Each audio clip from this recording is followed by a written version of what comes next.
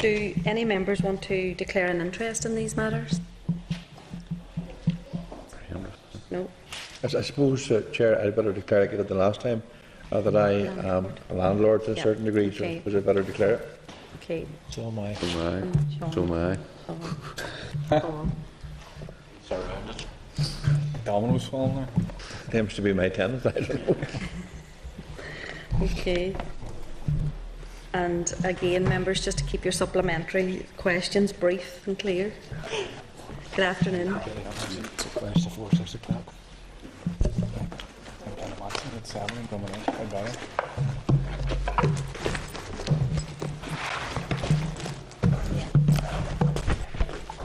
Okay, members, just jumping back a little here, can we agree the minutes of the meeting of Wednesday the 7th of May? Chair, can I comment on the apologies? Whilst I'm recorded as an apology, I was working with another committee, and I know it's not the practice here, but it does irritate slightly that by not attending certain meetings we get commented on. Yeah. There are reasons why we do not attend certain meetings, and I think that we should look at this in the round as to the recording of attendance at meetings or otherwise. Because it crosses over with another committee event. Okay, yeah, we can take that back to our next meeting. And okay, the members' minutes agreed.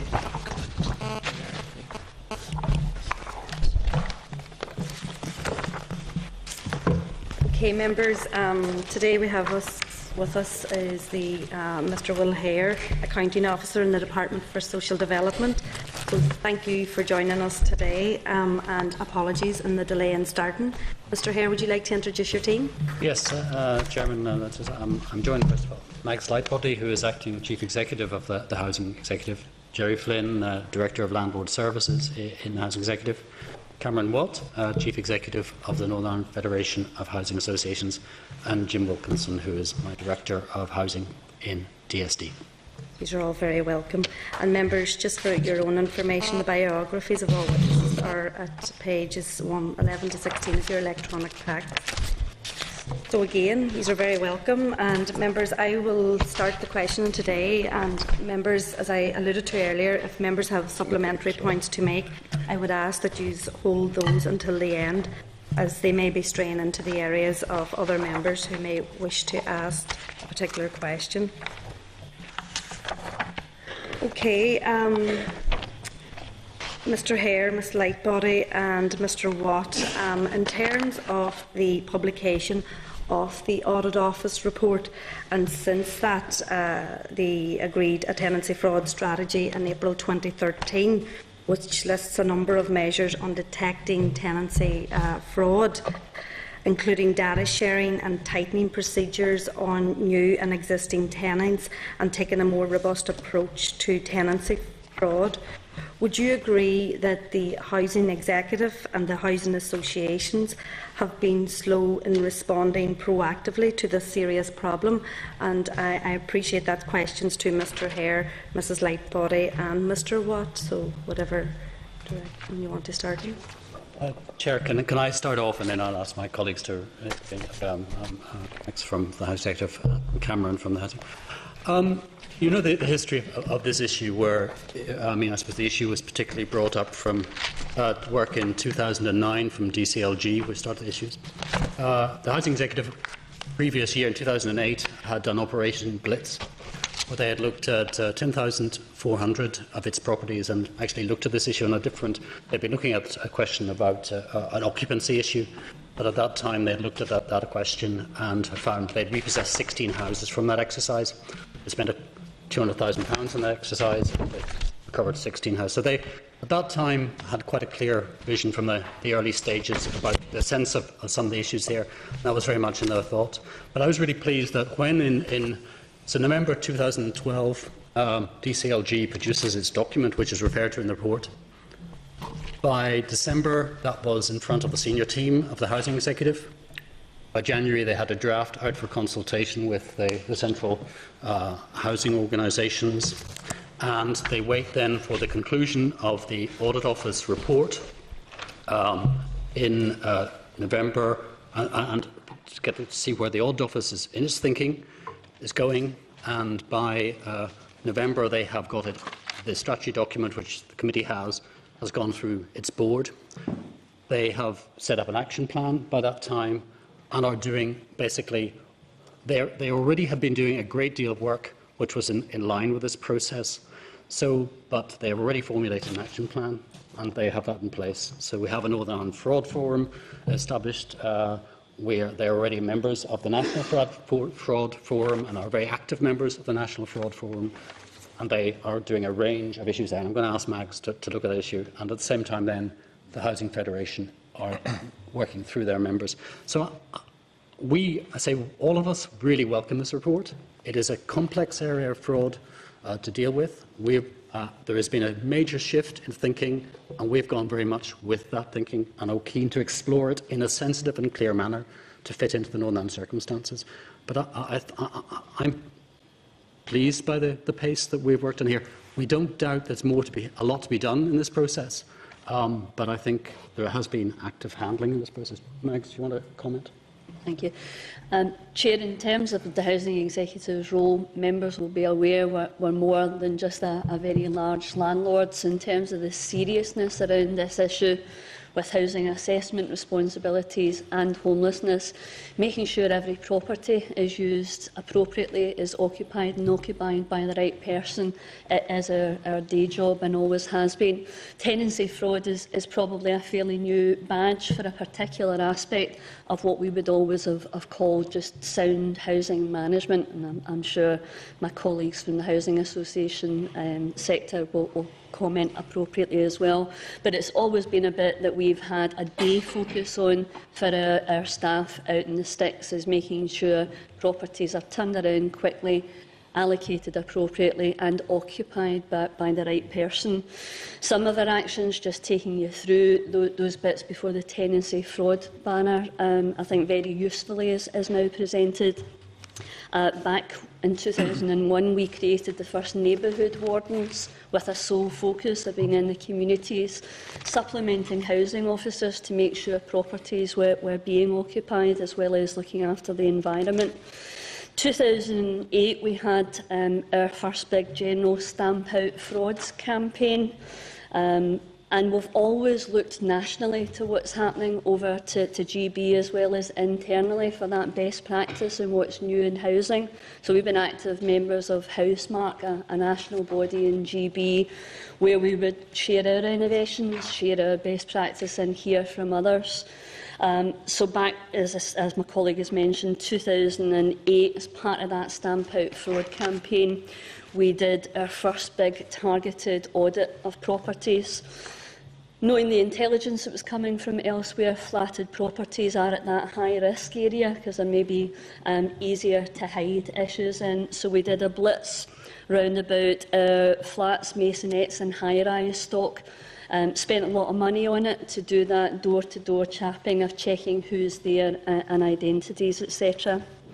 From that intensive campaign then, as my colleague mentioned, 62 abandonment notices were served where we, after repeated attempts, couldn't establish who was there. And we have, through our tenancy rights, our agreement with the occupier, we have rights where we suspect a property isn't being occupied to serve notice, and then without court process to be able to take those properties back quickly and get them back into occupation. So the numbers there, it was 0.6 of the properties that we did that intensive activity on, that we went into formal process, and then subsequently took 15 properties back, no contact, let that process run. It's a very cost-effective process to get the houses back quickly and doesn't have us having to go near costly and time-consuming court action. Looking again to what was happening in GB and the reports round about the Audit Commission's activity in 2009, while those were happening in GB, we were picking up the discussions and in each of those taking those documents and kind of checking them in our policies and our approaches.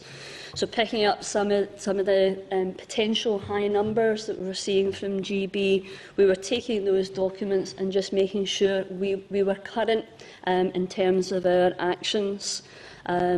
So on the back of that, really building up the campaigns round about the big culture change of calling it what it is, tenancy fraud. So we were starting our activity back in 2009 with public campaigns to make sure not only we were resourcing to detect these issues, but had our customers as an additional layer of eyes and ears on the ground and the ability to tell us about these issues. So we did that through publicity campaigns and badged it for the first time Stamp Out Fraud. We worked through that process again, seeing, and members will be aware from the very useful audit report that's before you, DCLG's commentary and consultations round about fraud.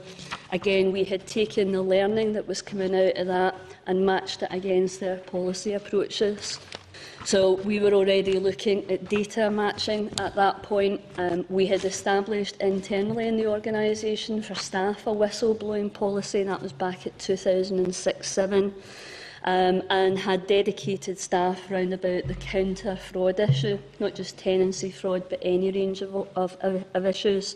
So we established a small but expert team within our organisation to bring some of the kind of high-level intelligence gathering into our organisation. Moving forward to 2001 and the National Fraud Authority Guide, again we didn't specifically respond as a consultee, but we're checking in amongst our activities to see if there was any new learning from that. And this is where we start to formalise that we want a specific action round about the banner of tenancy fraud. We created a discussion paper around about December 2012. That was for internal discussions to make sure we were learning from our own managers and staff on the ground. And that ran through to a presentation to our Central Housing Community Network that I was with this morning on another issue. So a very active tenant engagement platform, bringing together reps from across Northern Ireland to test their views and appetite, because we were going to be going out there and again cranking up the issue of starting to describe it as fraud and making sure our tenants knew why we were going down that path, the very serious issue of making sure tenancies are occupied and occupied by the right person.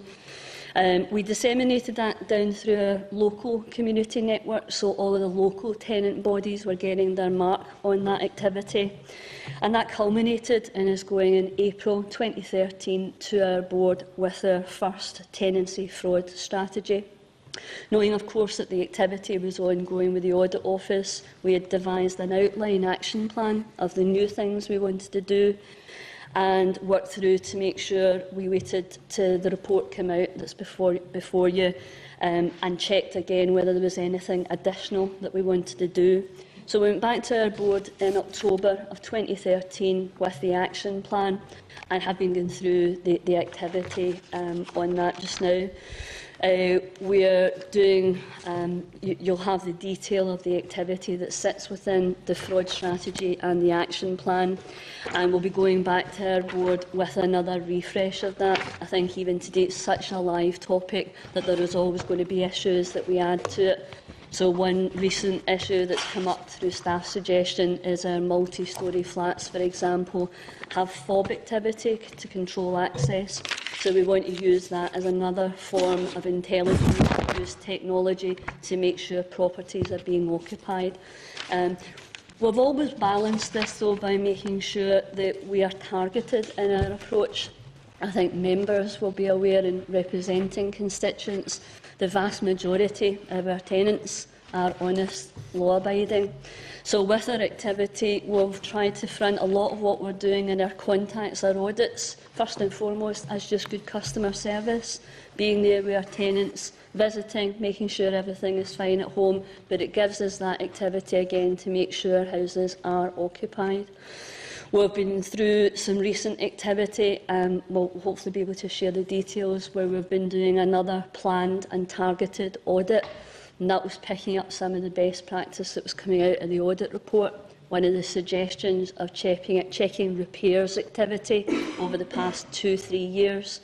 We've decided to look at just 1 year, so bring that time scale in, and we'll be able to share with you today where we are in that visit, where we've selected 2,800 houses that haven't had a repair in the last year. so haven't had active engagement with us and going out to make sure those properties are occupied. So I'll be happy to share with you today the progress from that. And all of that's being used again to ensure we're giving this the right attention, really focusing on what's the level of problem within our stock and how can we ensure that we're proportionate but tackling this and giving confidence to PAC on that front and our own board. Thanks, Richard. Cameron, do you want to? Thank you. Thank you, Chair. Like the colleagues, I'd like to welcome this report as well. I think that housing associations have been doing a lot of good work through systematic, robust housing management that has picked up tenancy fraud, other types of fraud.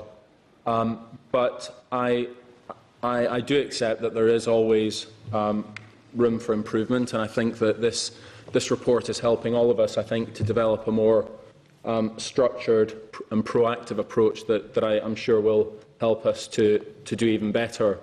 For a number of years, as the report acknowledges, our members have been undertaking a range of tenant surveys, censuses and audits, and that work has intensified in recent years.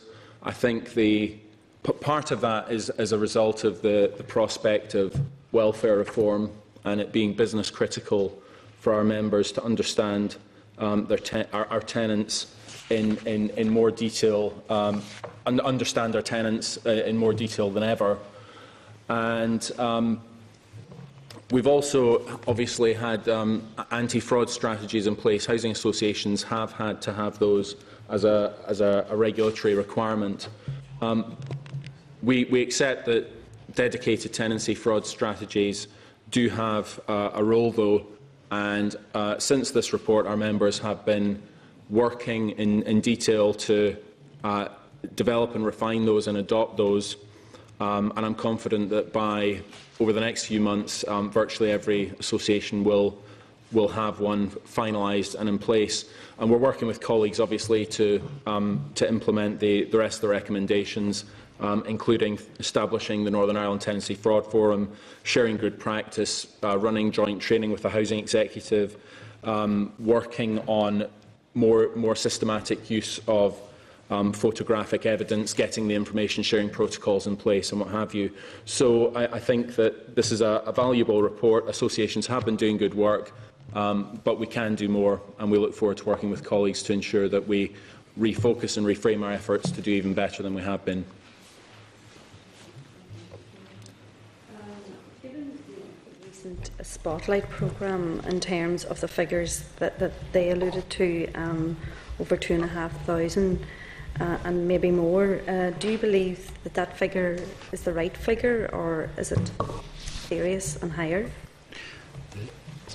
Chairman, could you press the 2,500 referred to in the Spotlight programme referred to particularly fraudulently occupied tenants? This is coming, I think, from the Audit Office kind of calculation from the 2% process. I mean, that's I mean, that's as you've seen in the documents from DCLG, and also, I mean, that is a level which they have extrapolated from a survey of 6,000 houses in London in that process. That has been, and we think it's a useful. It shows that there is real size and issues in this process. I think it'll take us several years of surveying, and one of the issues is to go and start working on these regular audits of our process before we get a sense of that process. Is that picking up a different structure of housing and population movement than we're finding in Northern Ireland, or not? As I say, the surveys we have, there's 3 surveys to date that are that were. In 2008, we had the work Operation Blitz, which was 10,000 for 500 nearly, I think, houses, which, as Mags has indicated to you, brings at the end 60 abandonment notices. 15 or 16 houses, I can't remember. 16 houses comes out. So that was the detailed work we did in that one, a detailed process. We did work in relation to the Housing Executive, I think did work in Lurgan, also in relation to welfare reform, 900 houses, and I think they found one one house in that process. And I know, for example, that Fold Housing Association did a similar exercise in 750 houses. No, they didn't find any there. So the point is, I think we need to do, and we're doing, at the present time, the survey the Housing Executive is running around for this year, 2,800 houses, the ones that haven't been in contact for over a year because of no repairs process, and that is producing, it has not completed, but indications are low level. So the answer is, I'm not sure that that level is right. It'll take us some years to do it, and I think it's important that we do get some sense of the metric on this issue. But I think the key figure which indicates to us that every time a house is wrongly occupied, there's £89,000 of property that's not being used for the right purpose. You know, it is a sizable issue here. So, one, we need to get a size of it. We need to work out what is happening here, a better sense, right across our stock, and get a better estimate. But at this stage, I think we are too early to establish, to say whether it's 1%, 2%, or that process. Okay. Mr Hare, the National Fraud Authority has estimated that the cost of tenancy fraud to the public purse is at least £1.8 billion, 5 times more than the level of housing benefit fraud. So that makes it the largest category of fraud loss across local government, in England.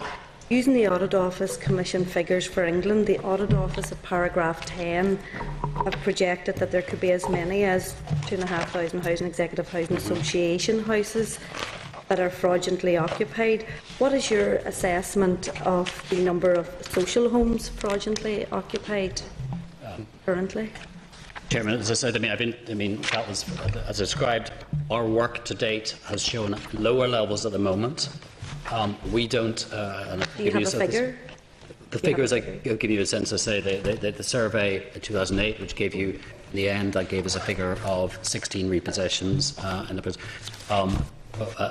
lower level in that process. You've seen the abandonment levels which we have achieved, which generally it's in the report as well.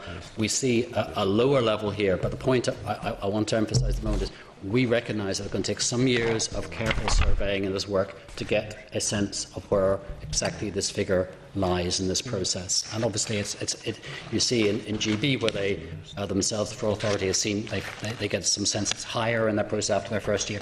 I think it's an area where there's going to be considerable sort of work nationally also to get a handle on this one. So I don't think we are at the stage yet to definitely say where that level is. But the point is, we see it as a significant issue. There's a significant public resource which we need to be sure that's being used correctly. There is by this change of focus, seeing it as just a housing management, a breakdown in contract relationship in most of these processes, to actually seeing it as a part of fraud and getting this focus on. We think that's a useful focus, and out of that, if we work through systematically, there is better value can be achieved from public assets. So it is not. We see it as a significant issue. We are not confident that we could put a figure yet on our sense at this level. Okay, thank you. Members, Deputy Chairperson. Just did I get this right? Well, are you saying out of a stock of 80,000 houses or whatever, it'll take you several years to find out which ones are not occupied? Sorry, you're asking checking the tenancy in all processes. I'm going to ask Max to take the process. We're doing survey work. There's a whole process being in place here. Part of the action plan, for example, immediately all new tenancy will get photographic evidence, records of individuals that process that one.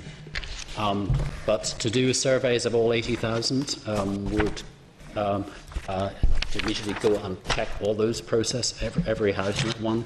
The housing management process is now today should keep this process here in this one. Regular surveys, as proposed by the MTSU, will give us a time to build this issue up. But to get the exact level of that one will take time. If this was the private sector, do you think it would take them several years to find out which houses they owned were occupied? Sorry, it's not. It's checking the tenancy issue. It's not. I mean, we can check the ownership as we check those issues out. I'm talking about landlords who have tenants. Would it take them several years to check out who's in their houses?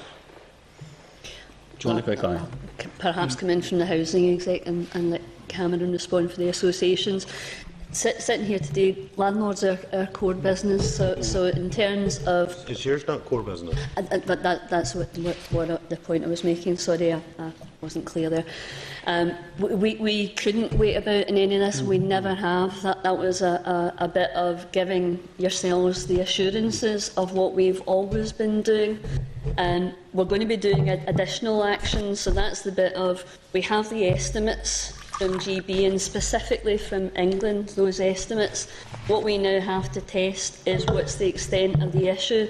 But we have 88,000 houses that we must make sure every day are occupied and occupied appropriately. So from people applying for a house through to succeeding to a tenancy, we do intensive checks as part of our day job to make sure the right person gets the right house. What we're doing through the tenancy fraud strategy, though, is really getting into some of those other actions, so some targeted auditing. We did the major blitz a few years ago. We've done 2,800 houses. We're going to be doing those targeted approaches by way of an extra check to detect fraud. But that's not a case of, if you look, for example, for our houses, 2,800 with no repairs. That's not to say no contact. So this particular blitz is just looking at those houses. Jerry will perhaps bring in to give, again, a sense from a fraud strategy of the actions that are happening, because we are not, and we never have been, waiting on this critical and very serious issue. Yeah, I think, Chair, maybe just to add to that, in terms of the contact, trying to understand who's in the properties, we look to the relationship we have between our housing officers who are in regular contact with our tenants, our technical staff who are constantly visiting our units of accommodation. If you think in terms of indirect hit would be our heating servicing, do an annual programme of servicing both our oil and gas installations, which covers about 6,000 properties every month. So we across the year would hit over 70,000 of those properties, and it's a process in place where we fail to get access to follow those up. So on top of that, we're targeting these properties. So the 2,800 that was referred to there, we did a sample across our maintenance database, and it identified 2,800 properties where there was no request for a repair in the last 12 months. Well, on average, we get about 3 or 4 repairs per property. So it gave us a suggestion that perhaps there's something not with this. And in terms of following that through, we've closed out quite a significant amount of that. And to date, we've recovered a small number of properties. There's still 200 or 300 of those properties still to be finished out. But the results we're finding have been consistent with the big blitz we've done in 2008 and the smaller blitz we've done as part of welfare reform. That's not to say we need to continue to do that every year, and it will be a targeted programme based on analysis of the data we have and the contact we have with our properties to support our day-to-day work. In addition, of course, there's the whole data matching process which runs across that. We are very significant, the National Fraud Initiative, every 2 years. The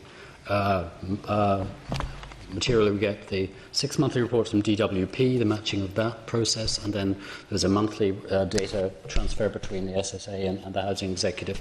So we have a phenomenal amount of data matching work, which then goes into our single investigation service and investigates houses as well. So there's a whole series of issues that is constantly looking at this issue and is driving at this question.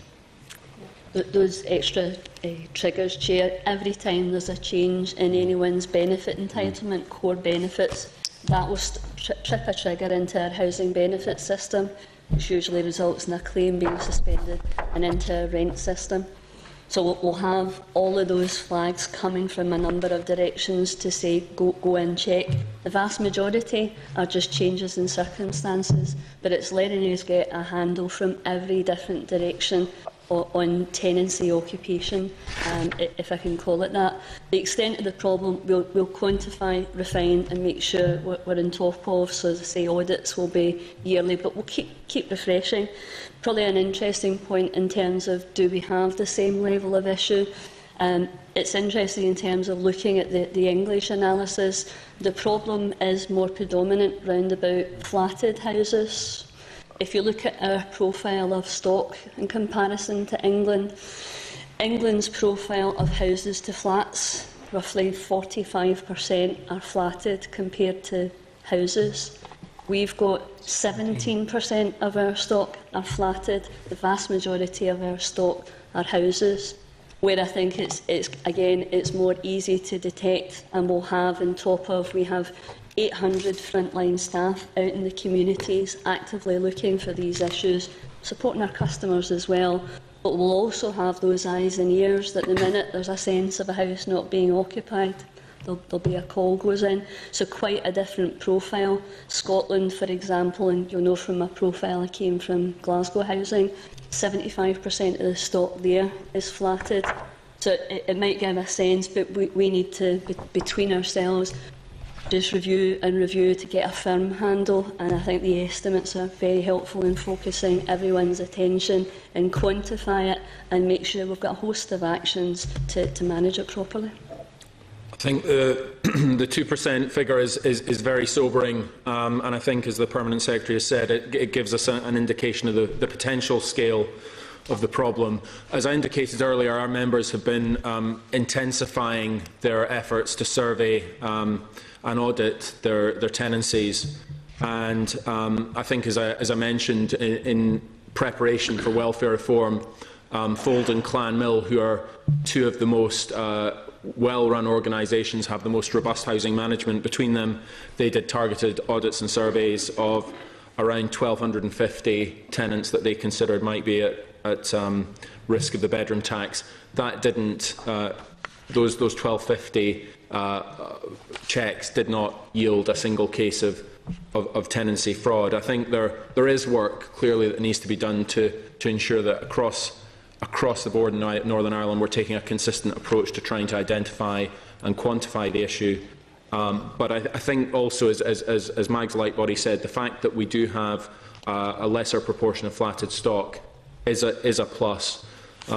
Also, as far as our members are concerned, about a quarter of our members' properties are care and support schemes, so they're supported specialist sheltered housing, where you've got on-site presence every day, and therefore I think the scope for tenancy fraud is perhaps less. There are some other smaller community-based associations with perhaps 100 or 200 properties where they are walking the streets in a tightly confined geographical area every day, and again I think then in that sort of circumstance there is less scope for tenancy fraud.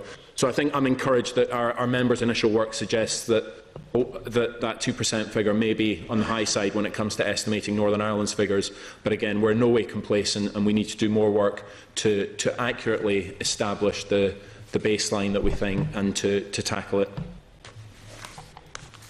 Okay, thank you, members. Opening up to the line of question, I'll ask Mr. Easton to. Thank you, Chair. Hi. As we are all aware, housing tenancy fraud is the use of social housing by someone who is not entitled to it. According to the Audit Office, there are 6 types of tenancy fraud. How many instances of tenancy fraud, according to this definition, have been detected in the last 3 years?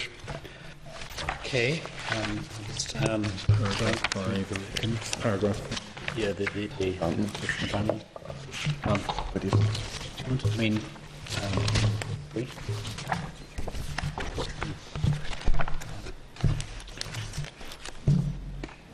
going to diagram 33, perhaps, is that this one? Do you want to leave this one? Well, I suppose it's using the definition in the paper. One of the biggest areas of tenancy fraud, and I think Alex Lightbody and Cameron have touched on it, has been abandonment in Northern Ireland, which has been the highest level, and that's not uncommon. And that was a similar finding from the Audit Commission in relation to tenancy fraud outside of London metropolitan areas. The Housing Executive have recovered around 800 properties through abandonment over the last 3 to 4 year period.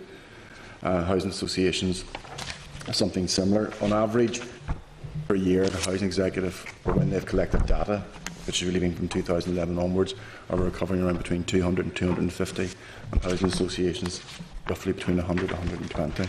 So between the two of you, it's 1,600 have been abandoned. 800, and there's approximately 800 for housing associations. Sorry, no, it was 800 over a 4 year period. It's roughly about 300 per year. Right. Figures for abandonment have been collected by the Housing Executive since 2011-12.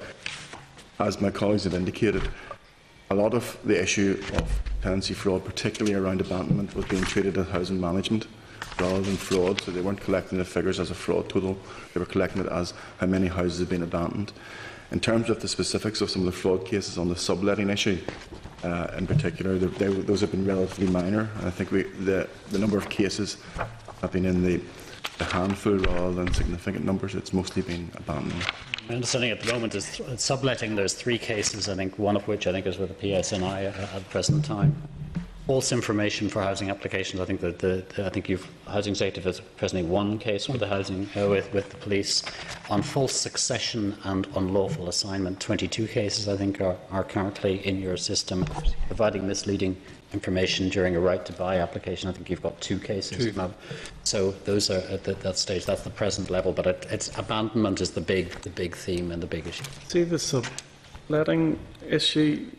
Were you indicating it was down to you're not really associating that so much with fraud, but management mistakes? It was abandonment.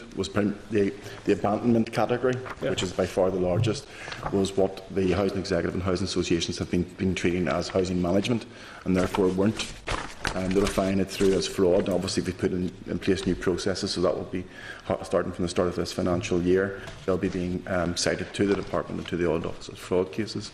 But up until then, they were being treated primarily as housing management, with the priority being to gain possession of the property and put it back into use. The other categories, as I said, were relatively minor compared to that, and Will has given the figures for those. So back to the abandonment. Are you saying that there's houses that have been abandoned you just didn't know about, but they're not fraud in your figures? Is that? Just maybe best Jerry, you in sort of leading this to give a sense of the whole abandonment issue. I think as the Chief Executive introduced at the beginning, it's the badge that was attached to the action. Our actions have always been classed as housing management in terms of serving abandonment notices under the definition of tenancy fraud. Now, those abandonments would be called tenancy fraud. So the actions that we've been taking all along, if you had to rebadge it, would be classed as tenancy fraud. Okay, right, okay. So between 2000 and 2012, 360 abandonment properties were covered by the housing executive and housing associations. Is that fair to say? Yeah. Again, on average, we are recovering somewhere about 150, 160 properties every year. We're serving in excess twice of that in terms of abandonment notices. The process you go through, properties identified as potentially being empty, you serve the abandonment notice. In many respects, people come forward because they've been on holiday, they've been caring for a relative. So the process has been followed completely through, results in about 18, 20 properties per month being recovered by us, which is called abandonment, and under the new definition would be called tenancy fraud. Okay, so they're all going to be treated as tenancy fraud until they're proven otherwise. Okay, and then some of these frauds of people being claiming housing benefit at the same time? Of the examples, we do that double check, of course, in the system. I mean, you've got examples here. Actually, in the NI report, actually, we've checked the majority of those ones have not been claiming housing benefits, if I understand correctly. But obviously, we make those checks across to make sure that there are any questions. And obviously, there's a relation. We have a process of. The fraud issue in housing benefits is a very significant issue in itself.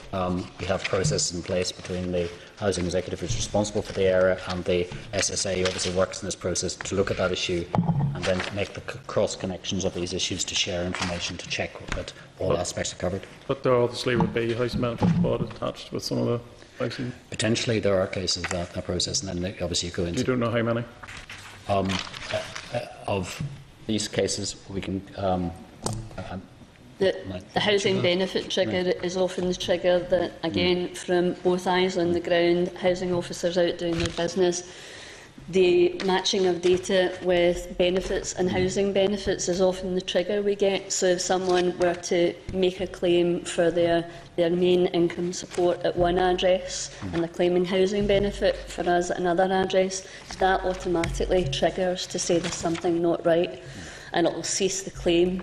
Then we will make the contact. If we find again that the person has been living at the other property and both occupying but claiming benefit, that would allow us to deal with the property, take it back and take action against the tenancy, but also deal with the benefit issue. So it triggers 2 actions. But you're not going to know if they're claiming all their benefits from the one property? You're not going to know if they're claiming it from the abandoned. We will know that from our matching of data with SSE's system. So that's one of the key triggers in terms of counter fraud with benefits generally. Is as soon as there's any change of circumstances or any different addresses tripping up, the IT system is set to pick that up and flag through. There is a question to be asked. Often the questions are innocent, that it's maybe a new tenant that hasn't switched their main benefit address over, but it lets us ask the question. Yeah, but if they haven't changed their mail about their benefits, no matter what it is, you're not going to know about it. No, but you see where I'm coming from, don't you? Well, let's say you've got the house that you're pretending to have under the housing executive, and you're going to live with your girlfriend and you're subletting, but all your mail and all your circumstances are still registered to that address that you are meant to have. You're not going to know if they're there or not, unless those things kick in, but that's not going to happen if they don't do that. The data matching bit wouldn't, you're right, wouldn't trigger that. That would be one, again, that through a host of other checks we would hopefully detect. So housing officers being out, any issue with rents, etc. So, but you're right that the data matching bit wouldn't catch that particular issue, so we would have to rely on other actions. Okay. Worthwhile. In 2012-13, there were 3,126 cases referred to the Housing Benefit Matching Service, and 695 fell into the potential non-residents category issue. So all referrals were investigated, and I think 67 cases of claimant error were discovered. So, I mean, that is examples of how we're using the database. But we also obviously have, when we get information, the Housing Executive will send cases to our Single Investigation Service in the SSA, and further investigations will be made either through data or by other means of surveillance to try and get a handle on this issue. I don't know if you can do it, but it'd be interesting to know if the housing benefit fraud's been at the same time as the housing fraud. If we're able to get an amount of money, how much it's cost the housing executive on housing benefits when they shouldn't have been getting it, because it'd be interesting if we could get that breakdown, if you know what I mean. We'll try and look at that, come back to you on that one out process. Okay. I mean, I think. Okay. So I'll move on to other questions. Okay. Do you have figures for other types of tenancy frauds? What is the extent of the problem with regards to subletting or false succession, for example? Well, as I indicated, I think false succession, there's 22 cases at the moment. I think you're in 5 years that we're covering through on that one. And on subletting, I say there's two cases at the moment being looked at that process, and you've got examples obviously here. Subletting, interesting, it looks like in the London market, where obviously the rental levels are much different, and there's a whole issue between what the market is dictating and what social renting is much different from our Northern Ireland situation. It does seem that is producing a very strong pressure. And that's why, in fact, the focus of the English and Welsh legislation is on that issue. But I say at the moment, our indications would be lower level, but I think the key point is these are issues which do need to be followed up and worked through. Okay. How many prosecutions has there been for tenancy fraud so far? The last? To date, there has not been this process because it's been the large amount of the abandonment issue has been looked at very much in that process. So there's none at the moment? We have. None of criminal offence. We're looking at 2 potential cases using the Fraud Act. Yeah. Again, it's a general fraud act. It's not specific to tenancy fraud. We don't have that legislation here, and it's not a criminal offence in Northern Ireland currently. But picking up on the report itself, we're taking 2 or 3, Jerry? In terms of processing cases, 3. 3 cases that we're going to take as test cases through and try the Fraud Act. The burden of proof is clearly then in a criminal space, and it will be down to the amount of evidence and whether we get judgment through criminal process for those. So just for me to get this right, there's never been any people taken to court for tenancy fraud because the law is not there to cover that? Yeah. Is that what you're saying? Basically, what is now defined as tenancy fraud has been classed as, for us, for many years, as housing abandonment. Housing abandonment is a breach of your tenancy conditions. But it's not a criminal offence, it's a breach of your tenancy agreement. The remedy for a breach of your tenancy agreement is the recovery of the property. Right. We don't have to go through the court system to do that. We have a statutory process being agreed. We serve a notice. It's a 28-day notice. So we use that notice to avoid going through the courts. So all those abandonments that we've been reporting every year are done through administrative procedures that avoids the court process. You only go to court process if somebody challenges that. Okay, so do you think you've got the laws now in place to do it? In terms of introducing the legislation, what the legislation does now is add weight to the offence, and that this becomes a criminal offence, then the penalties that go with that are much more stringent. So therefore, But you haven't used that yet? No, we don't have that in place yet. Maybe, if I could maybe just add, the legislation for processing fraud is the Fraud Act in Northern Ireland, which lends itself to certain types of tenancy fraud which are being pursued, subletting, false information, which are covered by the Tenancy Fraud Act. Although, as the Housing Society have indicated, and housing associations, the priority has been on abandonment, which is recovery of property. Obviously, if there was any cases of abandonment and fraud that also had a benefit fraud, that would fall into the benefit regime. The English legislation that was introduced in 2012, 2013 and came in 2014, specifically related to tenancy fraud, with a particular focus on subletting as a criminal act. And we're currently looking at that legislation through the Northern Ireland Tenancy Fraud Forum, with a view to considering its applicability in Northern Ireland and the benefit of it. We're also monitoring progress in England in terms of any cases that have been taken under that Act. So we need to strengthen our legislation here as well, and the changes that are Yeah, made if, across as I said, we're looking very closely at the tenancy fraud. We're looking at our own tenancy fraud forum to give us some advice on it. We have analysed the legislation that was introduced in 2013 in England, and also some from 2014. The key provisions of it, which we're looking at, are the criminal tenancy fraud from subletting, a specific category, and also some legislative provisions to enhance data sharing. So we're looking at those provisions. If we think that if we want to bring it forward, we'll obviously bring it forward for consultation, and hopefully, should those new legislation be introduced in Northern Ireland, we hope to take it forward as soon as possible. Was there not a Fraud Act in 2006? Yes, as I've said, the current legislative provisions, I'm very clear, the current legislative provisions for tackling fraud in Northern Ireland are the Fraud Act 2006.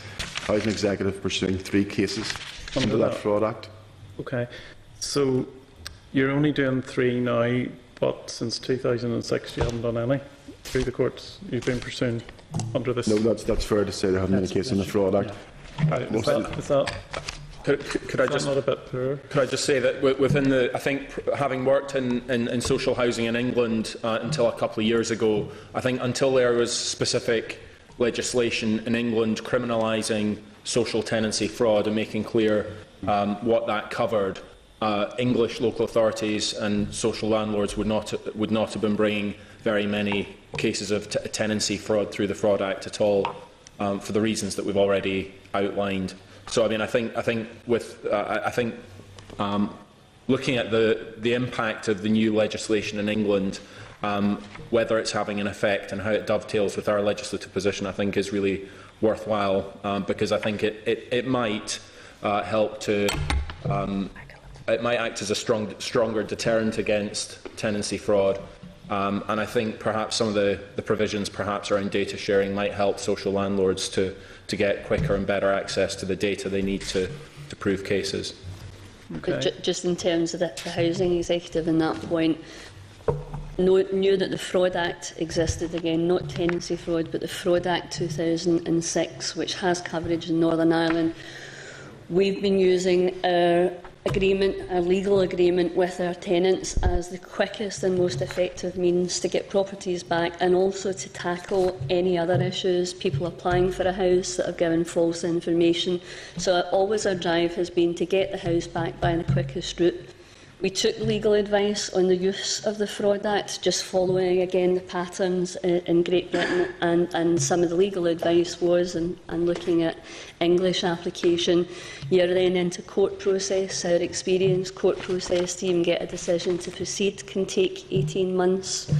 But we've been happy just now with 3 cases that we think we've been able to build intensively, and it's taken a long while a strong bank of evidence to approach police service and the prosecution service to say we believe these are criminal acts.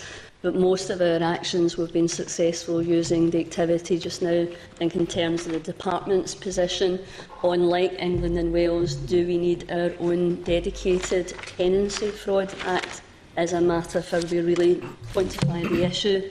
And then for landlords like ourselves, would that give us a quicker route to get houses back? So why are you using for those 3 examples the Act now and not the tenancy agreement? Why have you chosen to go down this route now with these 3? It's one of the Is it because of Spotlight? Yeah. So, Is it because of the Spotlight programme? Or? Well, it actually comes from the Audit Office report. I mean, the Audit Office, rightly, and we say we welcome it very much. I mean, there has been this shift in thinking right across British Isles in this thinking about how you handle this issue. And I say we've gone very much with that shift. And as the Audit Office said, we want to see there are aspects and powers within the 2006 Act which need best tested and developed and used. It's not, we don't necessarily need to wait for additional new legislation. So we've been very encouraged by the fact that the Housing Executive is trying to make sure we get some of those cases, see whether we can test that, and therefore from that experience see whether you use some of the existing laws, as well as this debate which we have to have. What is are new powers necessary? It's particularly in the subletting area, say that the powers have been taken in GB, and we want to know whether how big an issue is that in Northern Ireland and how are they best to deal with it? I think maybe as well it's worth reflecting on the Audit Office report, which we would agree with, that the vast majority of tenancy fraud will be detected and addressed through the actions that they have advised, the various positive housing management issues, but that there is also a legislative route for certain types of fraud, and the Fraud Act lends itself to certain types of fraud which are being tested to false information.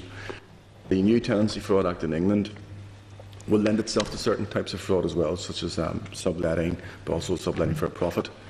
But the vast majority of tenancy fraud, as described in the Audit Office that we're finding, is abandonment, neither of which those legislative provisions are there to deal with. And really our legislation in Northern Ireland with the serving of notices of possession is quite far advanced and is a good route for dealing with abandonment, which is our primary issue. So the other frauds are quite specific. We're testing some through the Fraud Act as it exists, and we're looking at the provisions in the Tenancy Fraud Act in England. Okay, thank you, Chair. Okay, Mr Hazard, you wanted in there? Yeah, sure. Thanks. Just on the back of some of Alex's question, and Tim, you mentioned there about looking towards the development of legislation in England over the last couple of years, especially in regard to subletting. One of the things that was revealed in the Spotlight programme was the similar issue regarding organised crime. It was loyalist paramilitary that was shown to be involved in similar practice. In England, is there the same focus on organised crime syndicates and the use of subletting as well, or? Well, I mean, but it's not. It's mentioned in obviously some of the Audit Commission fraud reports about the potential for there to be organised crime and a profitable area. Where they've really dealt with that particular issue in their new legislation is subletting for a profit and the proceeds of that. So that is one very specific area in the tenancy fraud legislation in England that we will be looking at.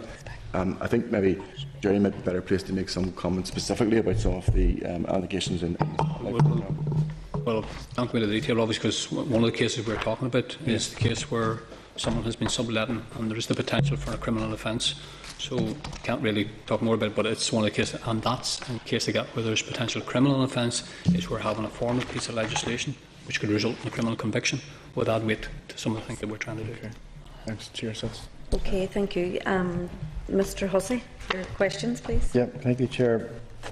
I've listened to quite a bit of information here, and you can get an information overload. You can also get some of the answers here where you're not actually getting them. How big do you think an issue this actually is, housing fraud?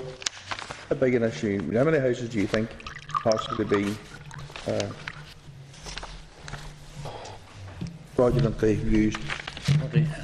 Well, as I said, the figure is 2%, which is 2,500 comes out, is one which is taken from a survey, extrapolated from a London survey in this year in this one.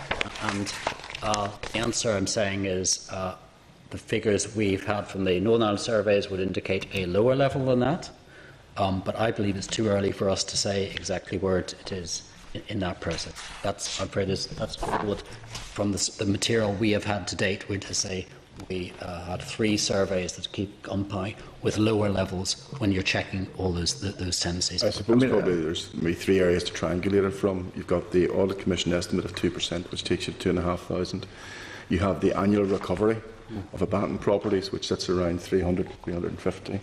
And then you've got the specific blitz campaigns, which are coming in around coming in about 0.1%. So you've gone from 2% to 0.3% to 0.4% to 0.1%. And obviously, I think it's a case of ongoing work to determine the correct level. I mean, I can understand Fold housing not having an issue with this because clearly that is clearly supervised and regularly supervised. Now, again, going back to some of the figures that have been mentioned here, is it 6,000 properties a month that have a visit of some sort in relation to oil and coal and whatever? So that's 72,000 houses a year. We have housing officers, 800 frontline staff. But what are these frontline staff? Are these housing officers, or is this in the local offices? What are the 800 frontline staff? Those 800 would be a combination of our housing officers, our maintenance officers, also our planned maintenance technical officers who would be employed to do work in terms of big planned schemes. So they're all those people who would have a regular contact with the stock. Right. I mean, here we have a situation where, in most cases, you're relying on fraudulent activity being reported by members of the public. And it does seem to me that we could be more proactive in this. And the fact that you have 800 frontline staff, why can we not sort of see a very quick tenancy audit? Why can't we see something like that quicker than, you're talking several years? Why would it take several years when you have 800 staff who are virtually there? You have 6,000 houses a month that are being visited. Why are all these pieces not being brought together so that on one go we can nearly have this done in 1 year? I think that in responding to that point from the Housing Executive, we're not waiting years to see if our houses are occupied. We have firm evidence of them being occupied through we're out in the houses, we're over the door, we're in the communities, and tenants are in contact with us regularly. So that particular decision this year, the blitz we did was in customers that haven't had a repair in a year. But checking our systems, they'll be on the phone, they'll be in our offices, we'll be over the doorstep with them. So we've got a firm handle today on our properties being occupied. But the approach we're saying with these blitzes is we're just going to keep picking different areas each year to get to houses that all of the activity, so we're out in serious numbers in the communities and we hear from the community, but we don't rely on that. We've got lots of we are the landlord, we are there every single day, but anyone who hasn't been in touch, we're taking that just as an issue that customer service go out and see if our tenants are okay.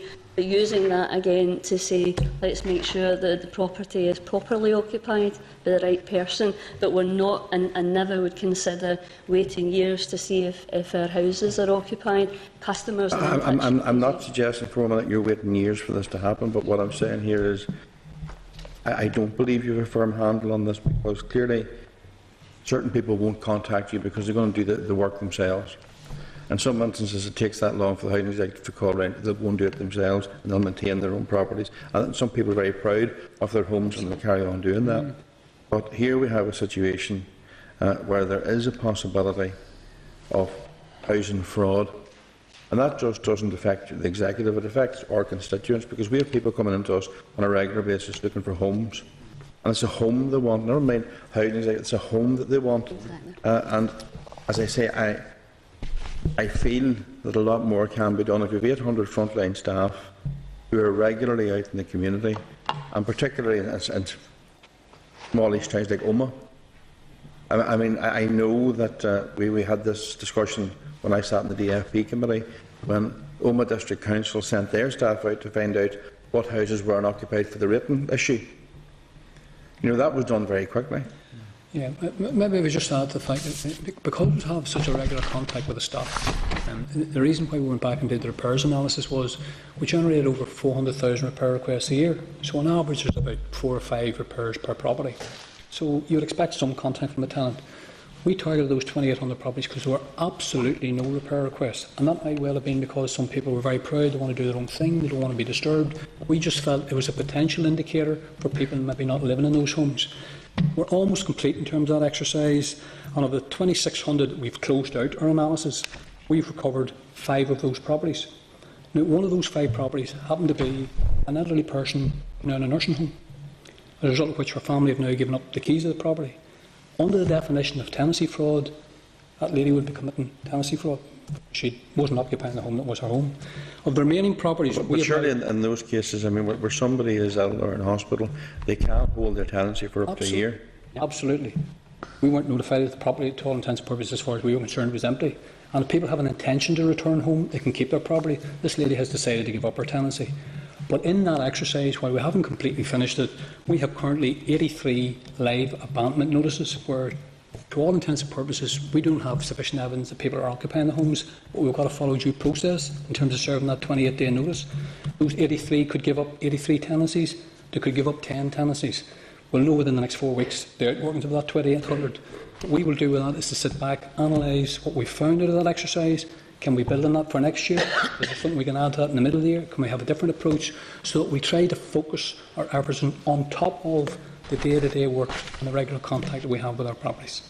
The major issue that you obviously face when people are homeless and a homeless situation are that obviously bank accounts are difficult, you don't have a permanent address, children who are living with their parents find it difficult because clearly they may be in this house today or that house tomorrow, they get permanent housing, and clearly that is a major issue. You made reference here earlier to people applying for housing and having to produce various documents, and that is the way you're doing it now. And clearly, if you haven't been living in a fixed residency, you're not going to have that sort of information. Taking the photograph of somebody, I really don't see how that's going to be that big a deal. You know, people change over years. Once I was thin, look at me today. But I accept the idea of passport, driving licence or whatever, but those things are difficult to obtain if you haven't got an address to which they should be sent. Temporary accommodation. It's my understanding from 2008 to 2012, £40 million was spent in providing temporary accommodation, and half of that was funded through housing benefit. Again, should alarm bells not have been ringing when year on year the amount continued to rise to the level whereby in 2012 almost £10.5 million spent on temporary accommodation? Does that not cause major concern within the executive? Homelessness, in a recent report published on the increase in homelessness, and that's as well as being the landlord, that's our statutory function, is to make sure anyone in those dreadful circumstances are supported through, get accommodation and get settled accommodation where that's suitable. Some of the customers presenting as homelessness, temporary accommodation will be an option that they'll need for a while, where they perhaps need lots of support before they're settled to permanent accommodation, if that ever happens. Seeing the numbers going up, yeah, absolutely for us, it's making sure every property of ours is occupied to create those opportunities. Every property of the housing association sector is occupied as an interest. And we've also been looking at private sector options to make sure we can get people settled to accommodation options, looking at the new build programme, etc., and maximising that. So seeing the numbers going up, I think, is a trend that we're in and amongst. We've been part of the analysis and review. We're actually, in terms of the Housing Executives Board strategy and working with DSD, refreshing how we deal with that to try and prevent and be more creative in how we deal with homelessness with a range of housing options, but also that I think a big key in it is making sure there's enough properties available where people are presenting. But where we are is trying to dig under how we present. Customers coming in at our doors saying I'm homelessness are just now kind of down a statutory route to be assessed, get their entitlement. If you look at some of the experience in GB, it's starting to look at more housing options when you come in the door. If you're able to settle straight to permanent accommodation, then get the landlord in up front and centre in those discussions. And then people who do need more support and help, that's where I think temporary accommodation, supporting people's services come in. So we are alive to that issue, but you're right, it brings it to life when we wear both hats. We look after the homelessness responsibilities, so we must make sure there's adequate supply, and that both internally and for the associations, every house is used. One of the points you did make there, and again, 3/4 of the cost of temporary accommodation was spent on private rentals, and I'm sure the landlords would have thought that was a great idea. How much was this monitored by the department? Was there any monitoring at all? And what measures are sort of used to try and sort of address this, because clearly 3/4, £10.5 million, nearly £8 million, of £10.5 million. I suppose maybe just to put the homelessness issues in context, the department's very aware of the issue of homelessness, and we have a robust homelessness strategy in place. Homelessness figures over the last 5 years have been relatively constant, and the causes for homelessness and people presenting with homelessness have been relatively constant as well. Each year the housing sector will have about 20,000 people presenting as homeless, and between 9,500 will be accepted as homeless. The reasons for those 9,000 have been really the same, which is primarily sharing breakdown, 30%, accommodation not reasonable, 17%, or potential loss of private rent accommodation, about 14%, and other reasons making up the rest. It's the responsibility of the housing executive to assist those 9,500 to 10,000 people find homes. And really what we've seen is a shift, and perhaps we talk a little bit more about this, but and Mag's touched on it, how do you meet that need, that urgent need? And we have seen an increasing rise in the private rented sector as an option of meeting that need, and that's been categorised at the same time by a decline, relatively speaking, in hostel accommodation, as individuals prefer to be housed in the private rented sector, and indeed bed and breakfast accommodation.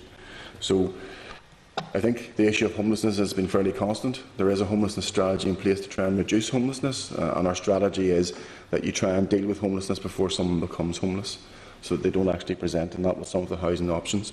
In terms of use of the private rented sector, I mean, I think, and the housing executive will mention this, and Jerry might talk about it, it's becoming a sector that does provide accommodation, both in terms of homelessness, but across Northern Ireland it accounts now for about 130,000 households are housed in the private rented sector. I'm going to go slightly off track here, Chair, if you don't mind.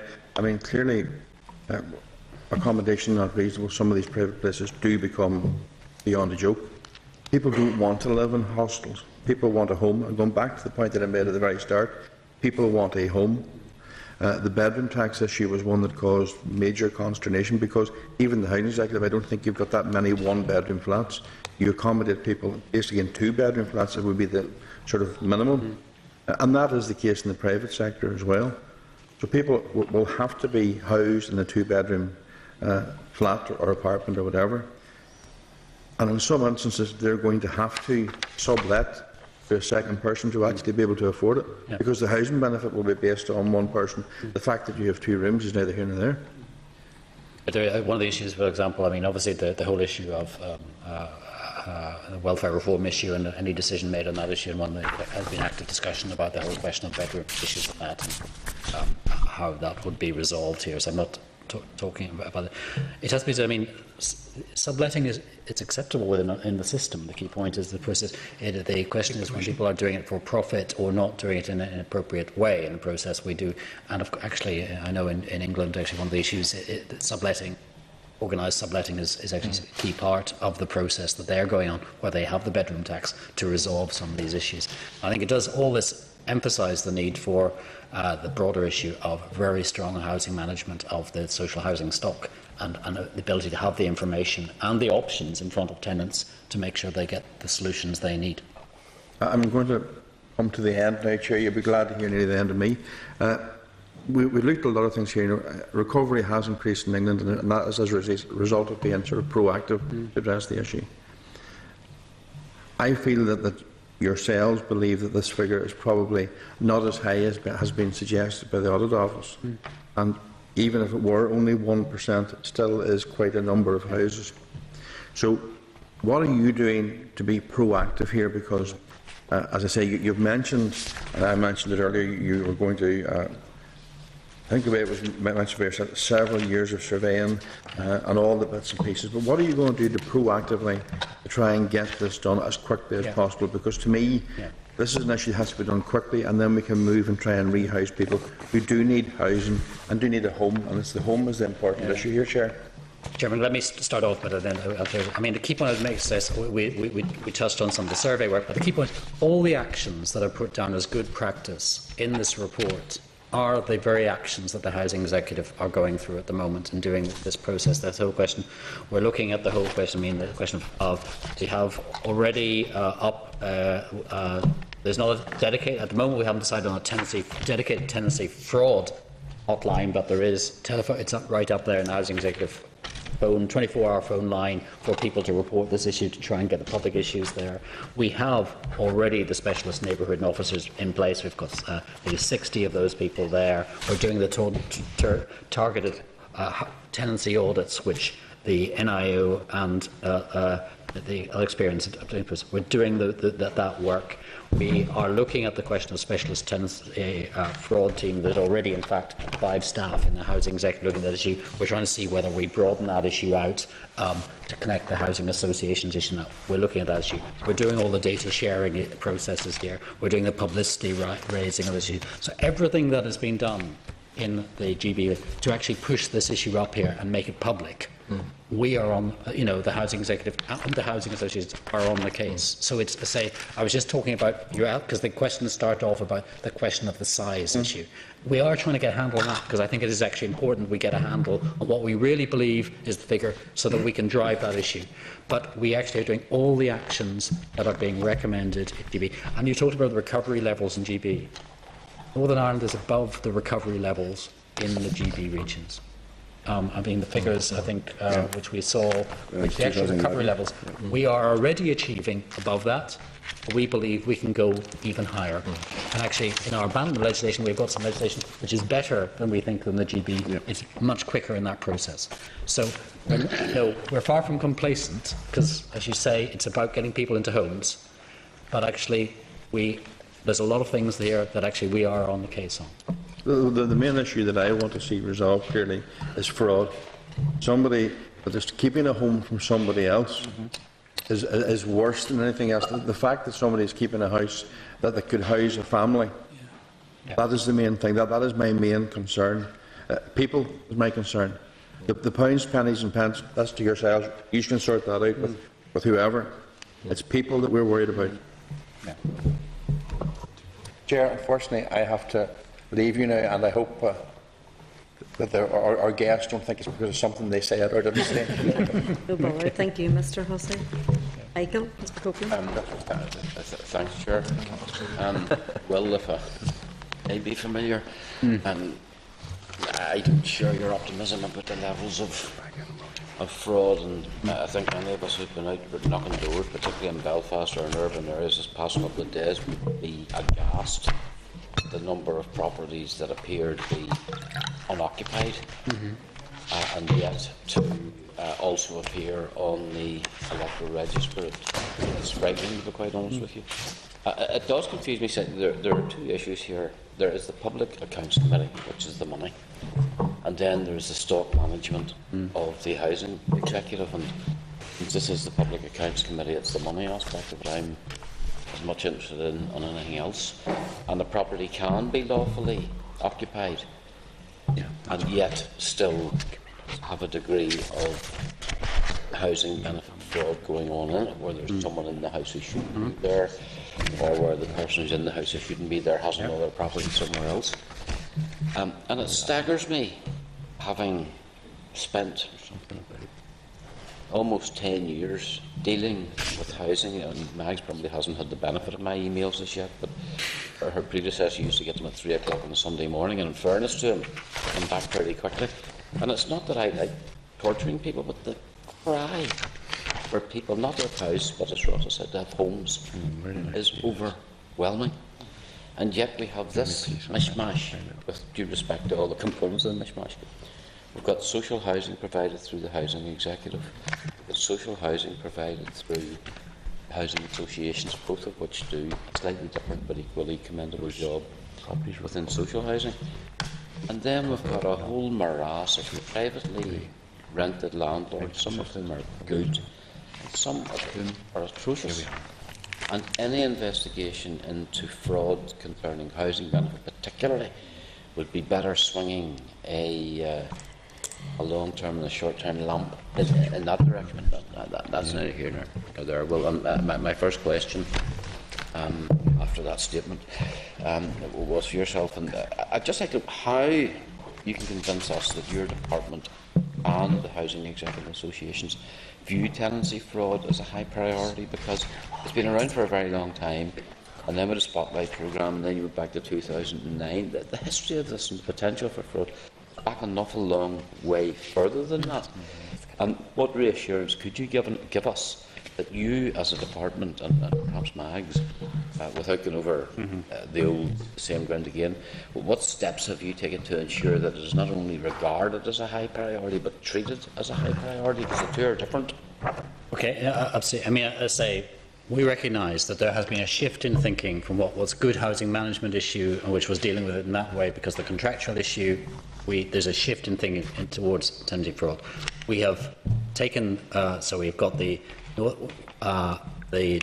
Northern Tenancy Fraud Forum set up, and the sharing information around that process, and getting, therefore, the information from the Housing Executive at lodging cases, the focus on that area.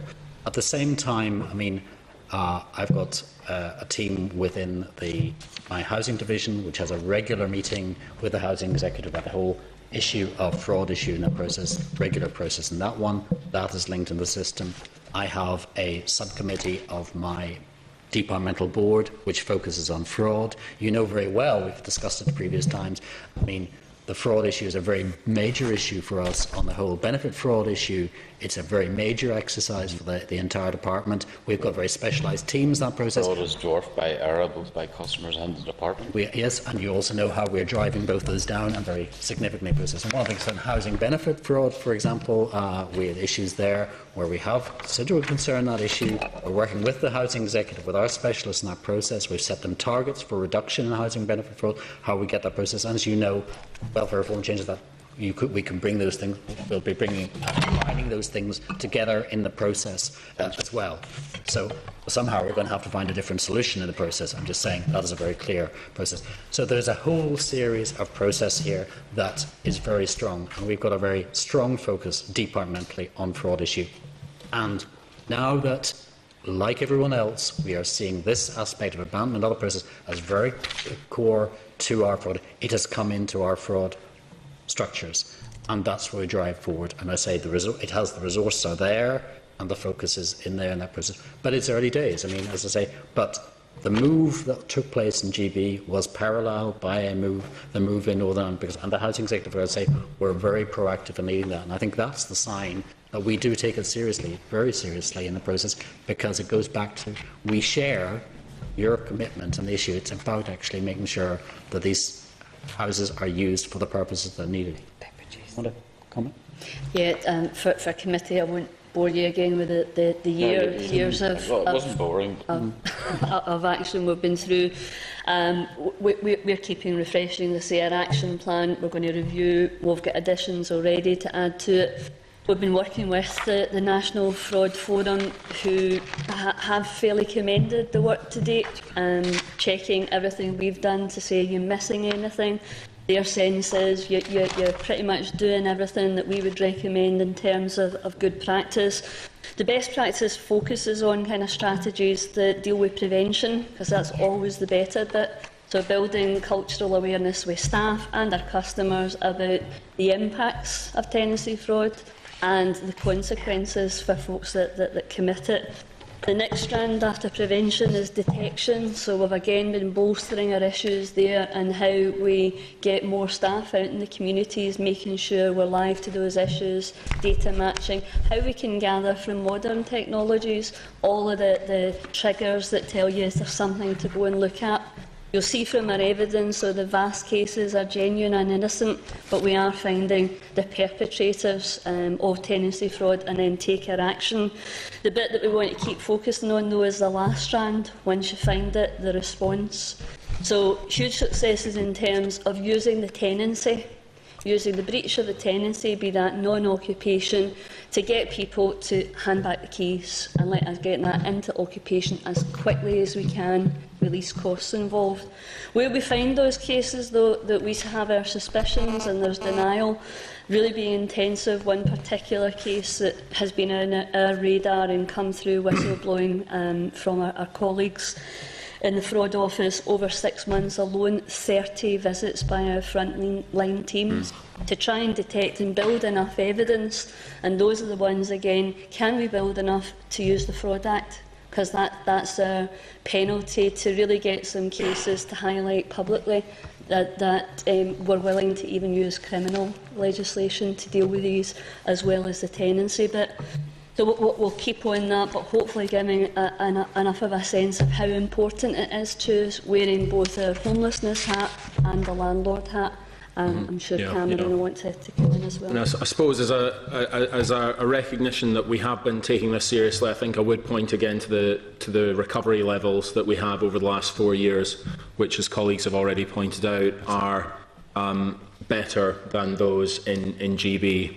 And I think that demonstrates that we've been taking that issue around abandonment very seriously and have been effectively dealing with it, although we do want to do more. And I think as a result of this report, we are refocusing, reframing efforts and re-intensifying efforts to support tenants at every stage.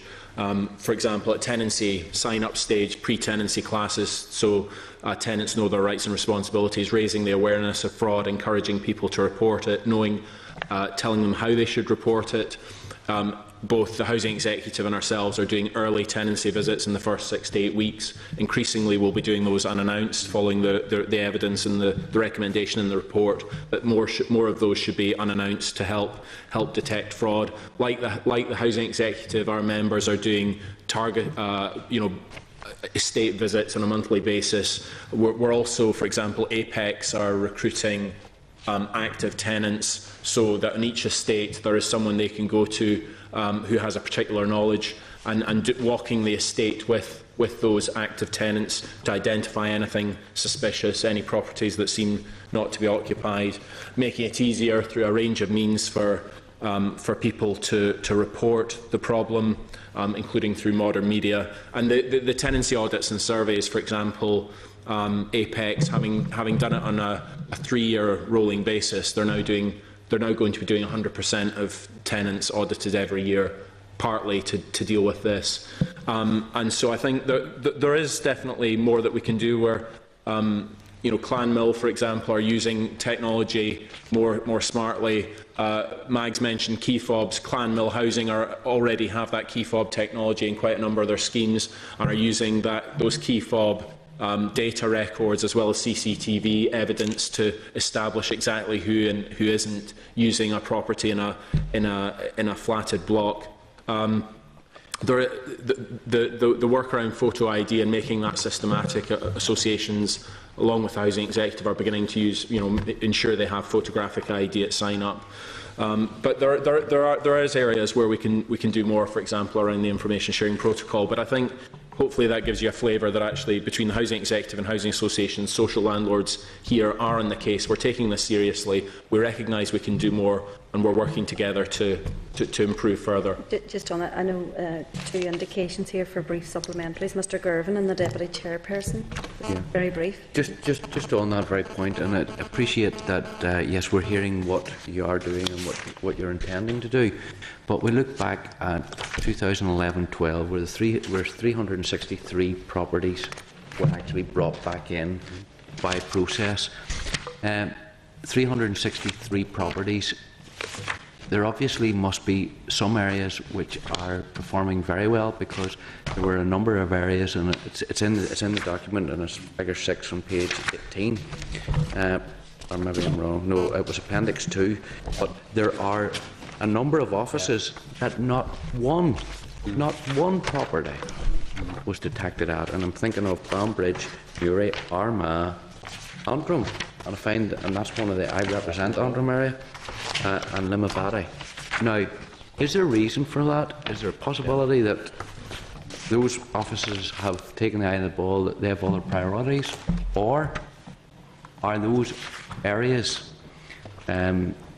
occupied by very law-abiding citizens, or is it the complete opposite, that there's a fear to act upon it because of potentially what ramifications you might get if you do knock the doors? I'm wanting an honest answer in relation to that matter, because I do know that staff sometimes don't go to certain areas because of what potentially can happen.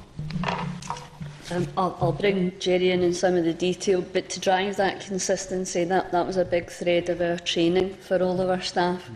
to raise awareness to tenancy fraud. Part of a housing officer's training, though, is doing those regular visits and what to do when you suspect a property is empty or not occupied by the right person, process to flow through. You're right, though, in terms of using these kind of indicators of other trends of good practice, bad practice, something happening. That's what Jerry and his team have been looking at, but we chose to do training and use the National Fraud Forum specifically on that, so all frontline staff were trained on how to deal with it, how to see it and how to action it, and then create an easy process within the organisation to get consistency of how it's recorded. I'll bring Jerry in some of the specifics, though. Yeah, I think it's a valid point, and some of the things we would look to in terms of trying to triangulate where we'd focus our energies is if offices in a given period of time don't report any. It could be a mixture of those things. It could be because the stock is all occupied, it could be because the men have no flats, or it could be because they're inconsistent in terms of how they approach this.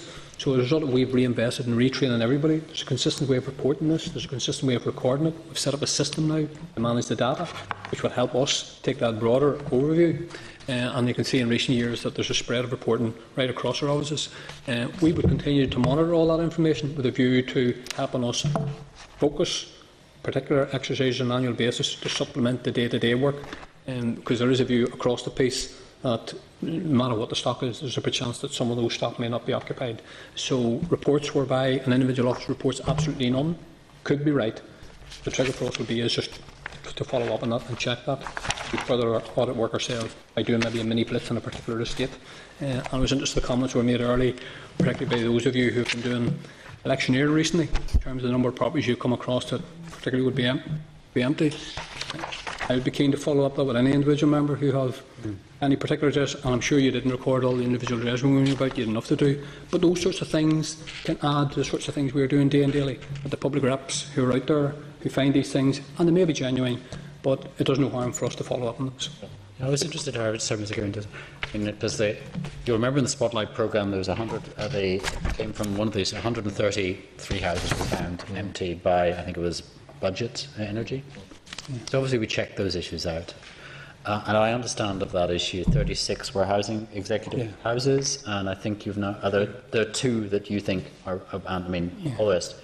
13 were housing executive houses, association houses, and you've checked all the tenancies are fine. The rest, therefore, were private sector process. And so often, and of course, as you know, many of our housing executive estates are no longer. I mean, the housing executive owned ones may even be a minority in those estates. There's a lot of private houses. So, but to say, in that one example, we have checked up issue, and I say we come to 2 abandoned houses from the social sector from looking at that process. Well, I appreciate that we're dealing with tenancy fraud here, as opposed to possibility that some of those are benefit fraud issues in relation to housing benefit being claimed by private landlords, not necessarily. Yes, they might well have no tenant.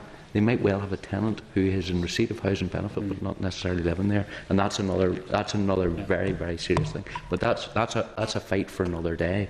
But it's still public money, and at the end of the day, I'm just coming in on the inconsistencies between area and one area and another.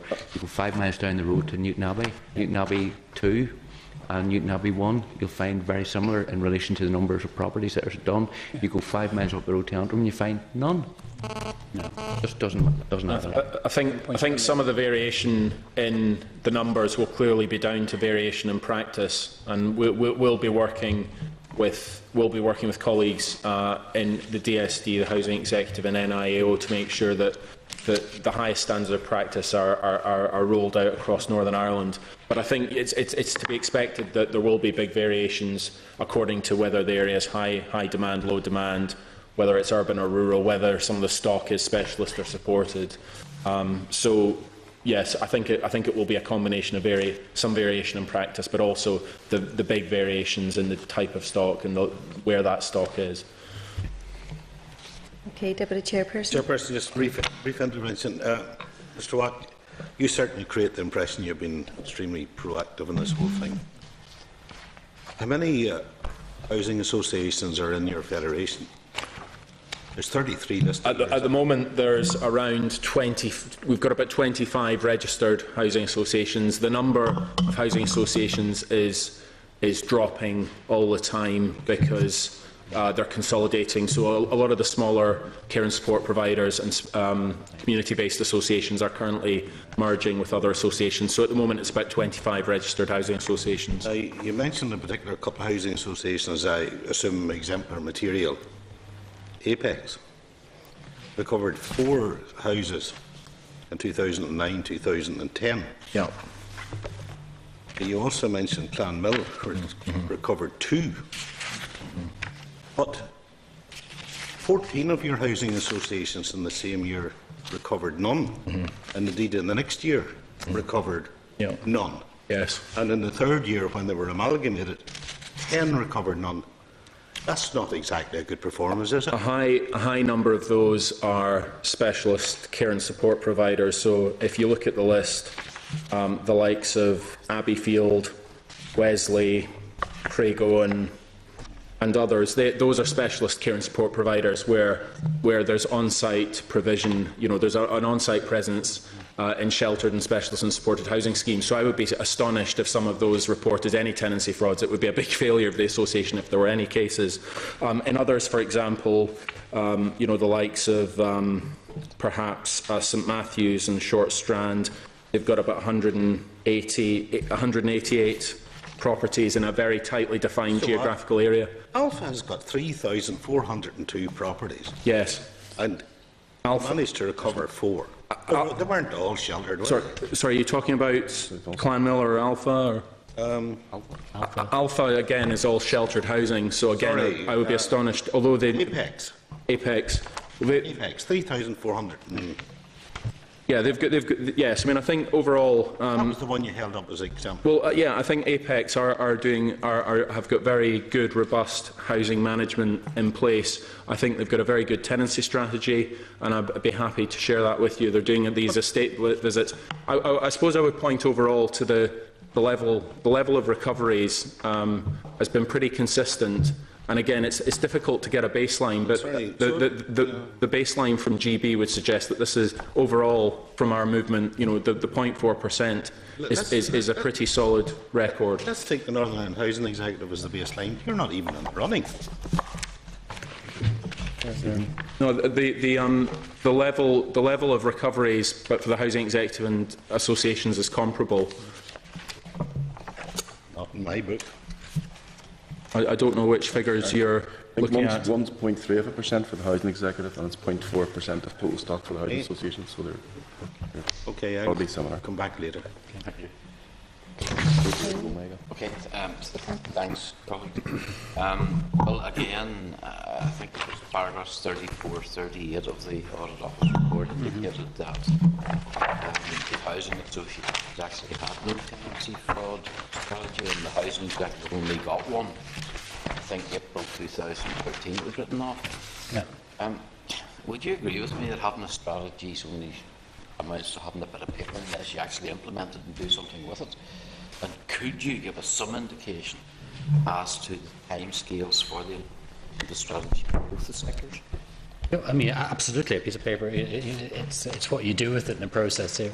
You have the action plan already. You've got the process up here. The actions are already being rolled in place in that way. And I say the action plans we put in Northern Ireland were very much, in the same timescale as what has happened in GB. In the process. So it's being implemented as we speak. Absolutely. I mean, I say the process was put in place in 13, following the development in 12, because those are certain articles. We have to get all the federations. They're working it through the size of the bodies in that one, but they're committed to get that into place very quickly. Yeah. But we will then be a regular monitoring of this departmentally and be able to come back and see where we're coming in this process to work that through.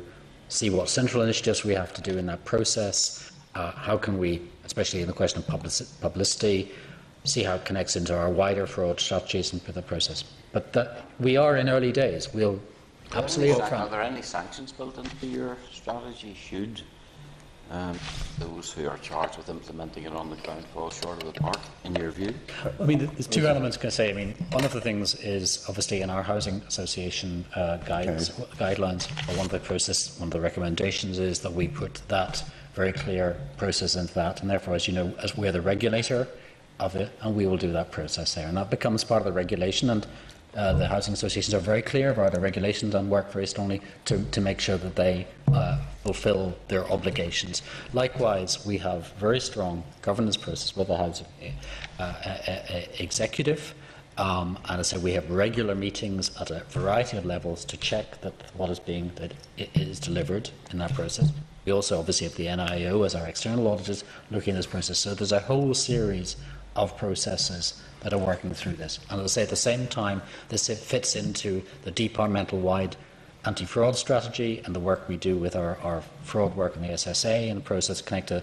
And there are very regular systems of linking that together, because as I say, one of the key services that everybody receives is our single investigatory service in the SSA actually acts on behalf of everybody. So it is connected and focused. Well, with all strategies, whether they're tactical or strategic, you need to know at certain stages where you're supposed to be at, and if you're actually at there. Yes. And it's how you intend to crack.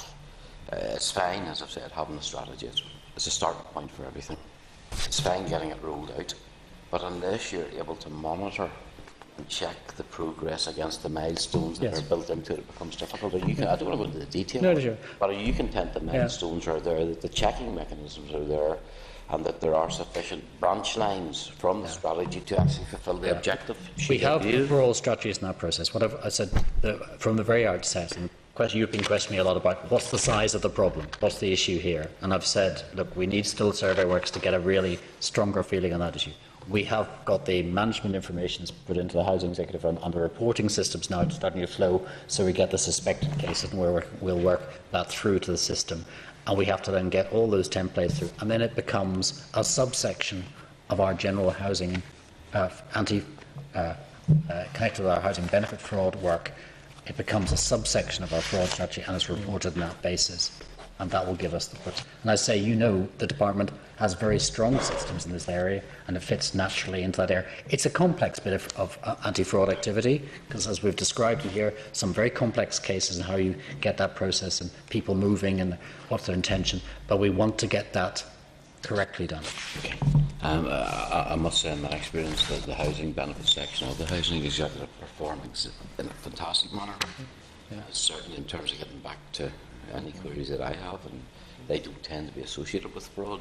And I just want to clarify, the starting point for all this is housing benefit and payment, because if you've got a tenant, they're not paying housing benefit, it's unlikely they're going to be committing benefit fraud. If housing benefit is getting paid, that's not to say that everybody who's in housing benefit is going to, but it's certainly more difficult for them to if housing benefit is not in payment.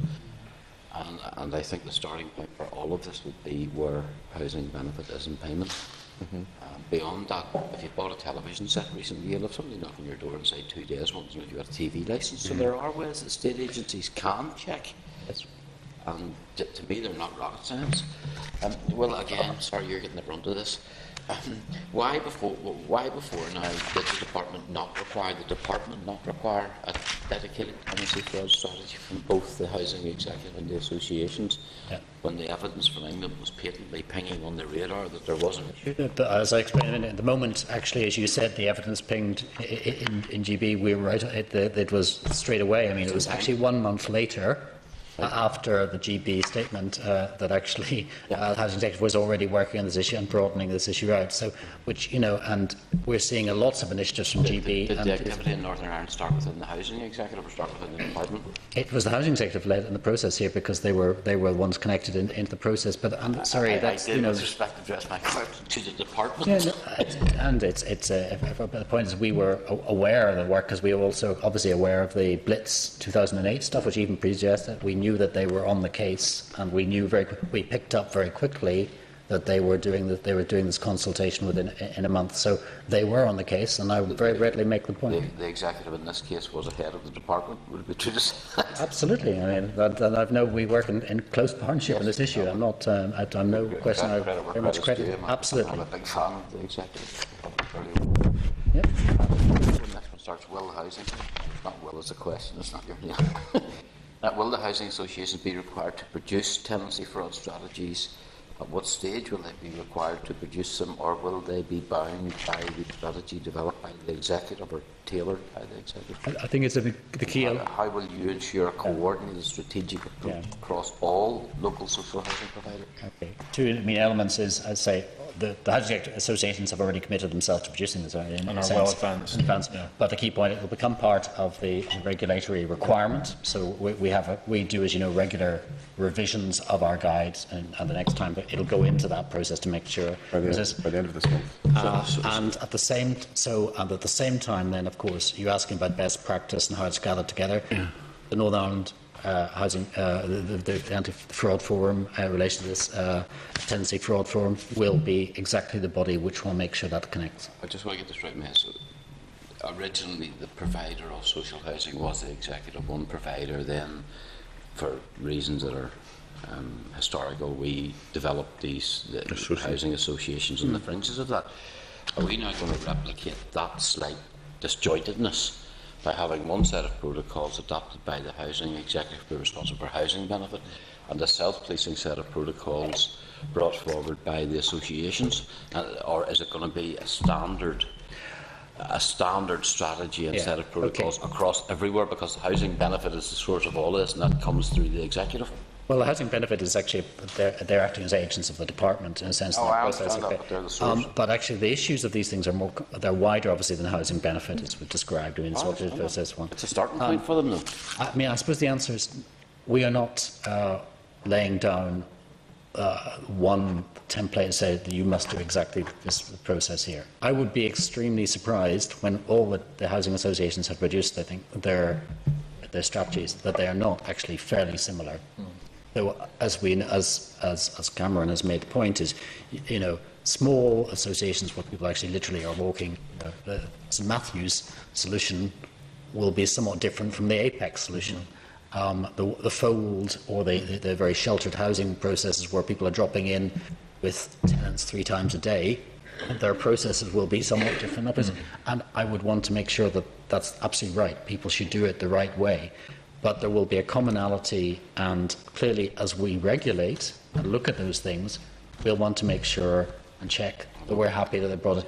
But it will be done in a sort of collective process, and, you know, I'm sure that's what Cameron is seeking to achieve, and knowing that's the culture in which the associations are working. Housing associations are already far advanced in developing their strategies, and by late summer, early autumn, I think that we'll have almost complete coverage of finalised strategies. Who is responsible for the approval, if approval is necessary? Well, I think, I suppose in the first instance, obviously, the board of each association is responsible for ensuring that they have robust governance procedures to tackle tenancy fraud and all other aspects of housing management, but the department in its regulatory capacity will be, through its inspection process, ensuring that those controls are robust and that associations' tenancy fraud strategies are adequate and are strong. But we're already working, I think, across the piece with the department and the housing executive through the Northern Ireland Tenancy Fraud Forum to share good practice, to share, for example, draft documents, so that we get consistently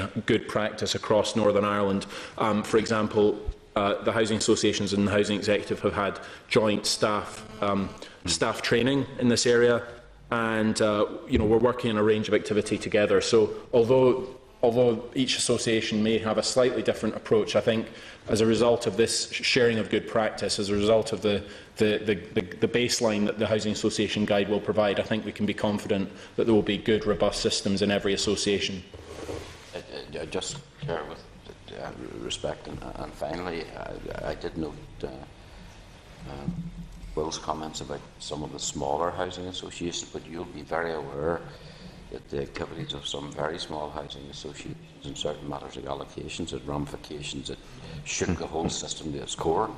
So the fact that they're small doesn't particularly matter. It's the fact that they all operate in a broadly speaking similar manner and don't disadvantage any section of the community for any reason, which is why I'm a great believer in standardisation right across the board, if it's at all possible, with these agreed protocols. Thanks, Will. Thanks, Chair. Okay, thank you. Deputy Chairperson, Mr. Dallard. Chairperson, thanks. Maybe I could move on to back perhaps to the issue of collaboration. Obviously, just maybe to pick up on your last point, Mr. Watt, is there collaboration between your different housing associations in terms of who might be the potential fraudster? At the moment, I suppose there is collaboration in tackling this in terms of the sharing of good practice. At the moment, there is some information sharing between associations, and we've also got an information sharing protocol with the Housing Executive that hopefully can help tackle tenancy fraud and other issues. But I think in order to be fully as effective as I think we want to be and need to be in this matter, I think we do need better information sharing between, for example, with utilities companies, so that we can, if we suspect that a property is not being used, we can get as of right from the NIE or Phoenix or whoever the information we need to see whether electricity and gas has been used. So there is sharing of information and good practice across associations and across social landlords more generally. But I think information sharing and better information sharing protocols is really important. To what extent are the housing associations participating in the National Fraud Initiative? At the moment, up to this point, the National Fraud Initiative in Northern Ireland has been entirely public sector bodies. No non-statutory bodies have participated in the National Fraud Initiative. As you know, housing associations, although we're delivering a major public service, we are charitable organisations, we're social businesses.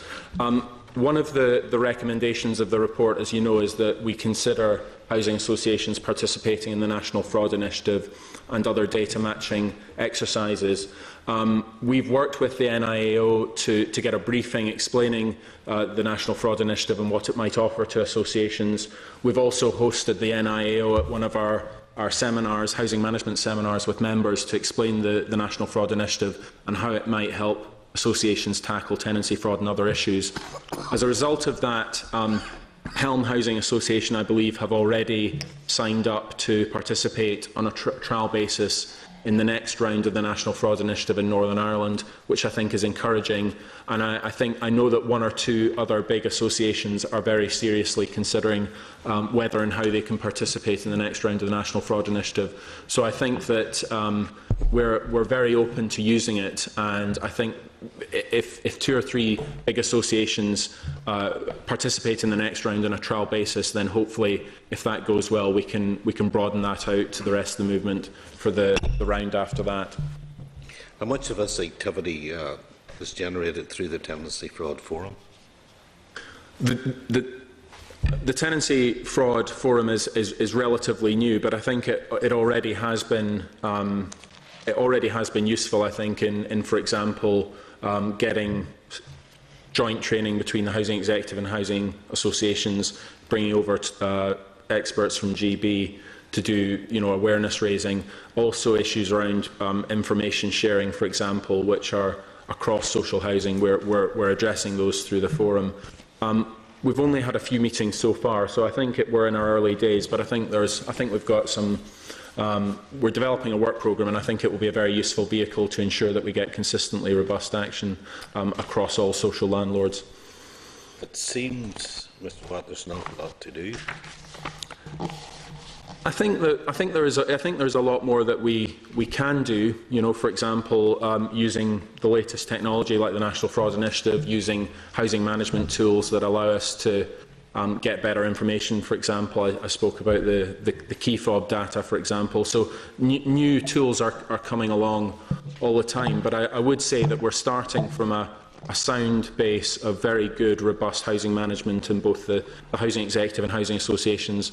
And I think by codifying and unifying a lot of that action with a specific focus on tenancy fraud will allow us to do even better. You did mention your relationship with the utilities. At what stage is that in terms of electricity, telephone, water, and so on? Up to this point, our members, when they've tried to get access to information from utility providers, particularly the electricity companies, it's been hit and miss. Sometimes they've been able to get access to information about whether or not electricity has been used, how much it's being used. Sometimes now, with a lot of meters being on the outside of homes, associations are training up their staff to actually be able to read themselves whether electricity has been used. But as far as at this point, in terms of formal information sharing protocols, we've yet to formalise those, and I know that the Housing Executive have actually been leading on that. Jerry may wish to comment, and we're hoping that as the Housing Executive formalise those, we'll be able to arrange similar protocols for our members. I'm just wondering, the Public Accounts Committee, if you're on it long enough, tend to come back to the same things again. Another Public Accounts Committee, of which I'll not be a member in, say, 4 or 5 years' time, will all this stuff be accomplished? All the things that you have set out? I'm confident that we'll have made very good progress. I think, as I said, I think that this report is very useful. It has a number of, really practical actions that we have been progressing in the months since it's been published. And I'm confident, working with our members, working with partners in DSD, Housing Executive and the NIO, we will make good progress in the next couple of years on all this. Would you be happy to provide a progress report on a regular basis as to what you've just promised? Well, I think ideally I would like to dovetail any progress report to this committee with our regulatory and inspection requirements. Do you know, Mr Watt, you're very keen to involve the Housing Executive in this? I'm quite competent to ask them their questions.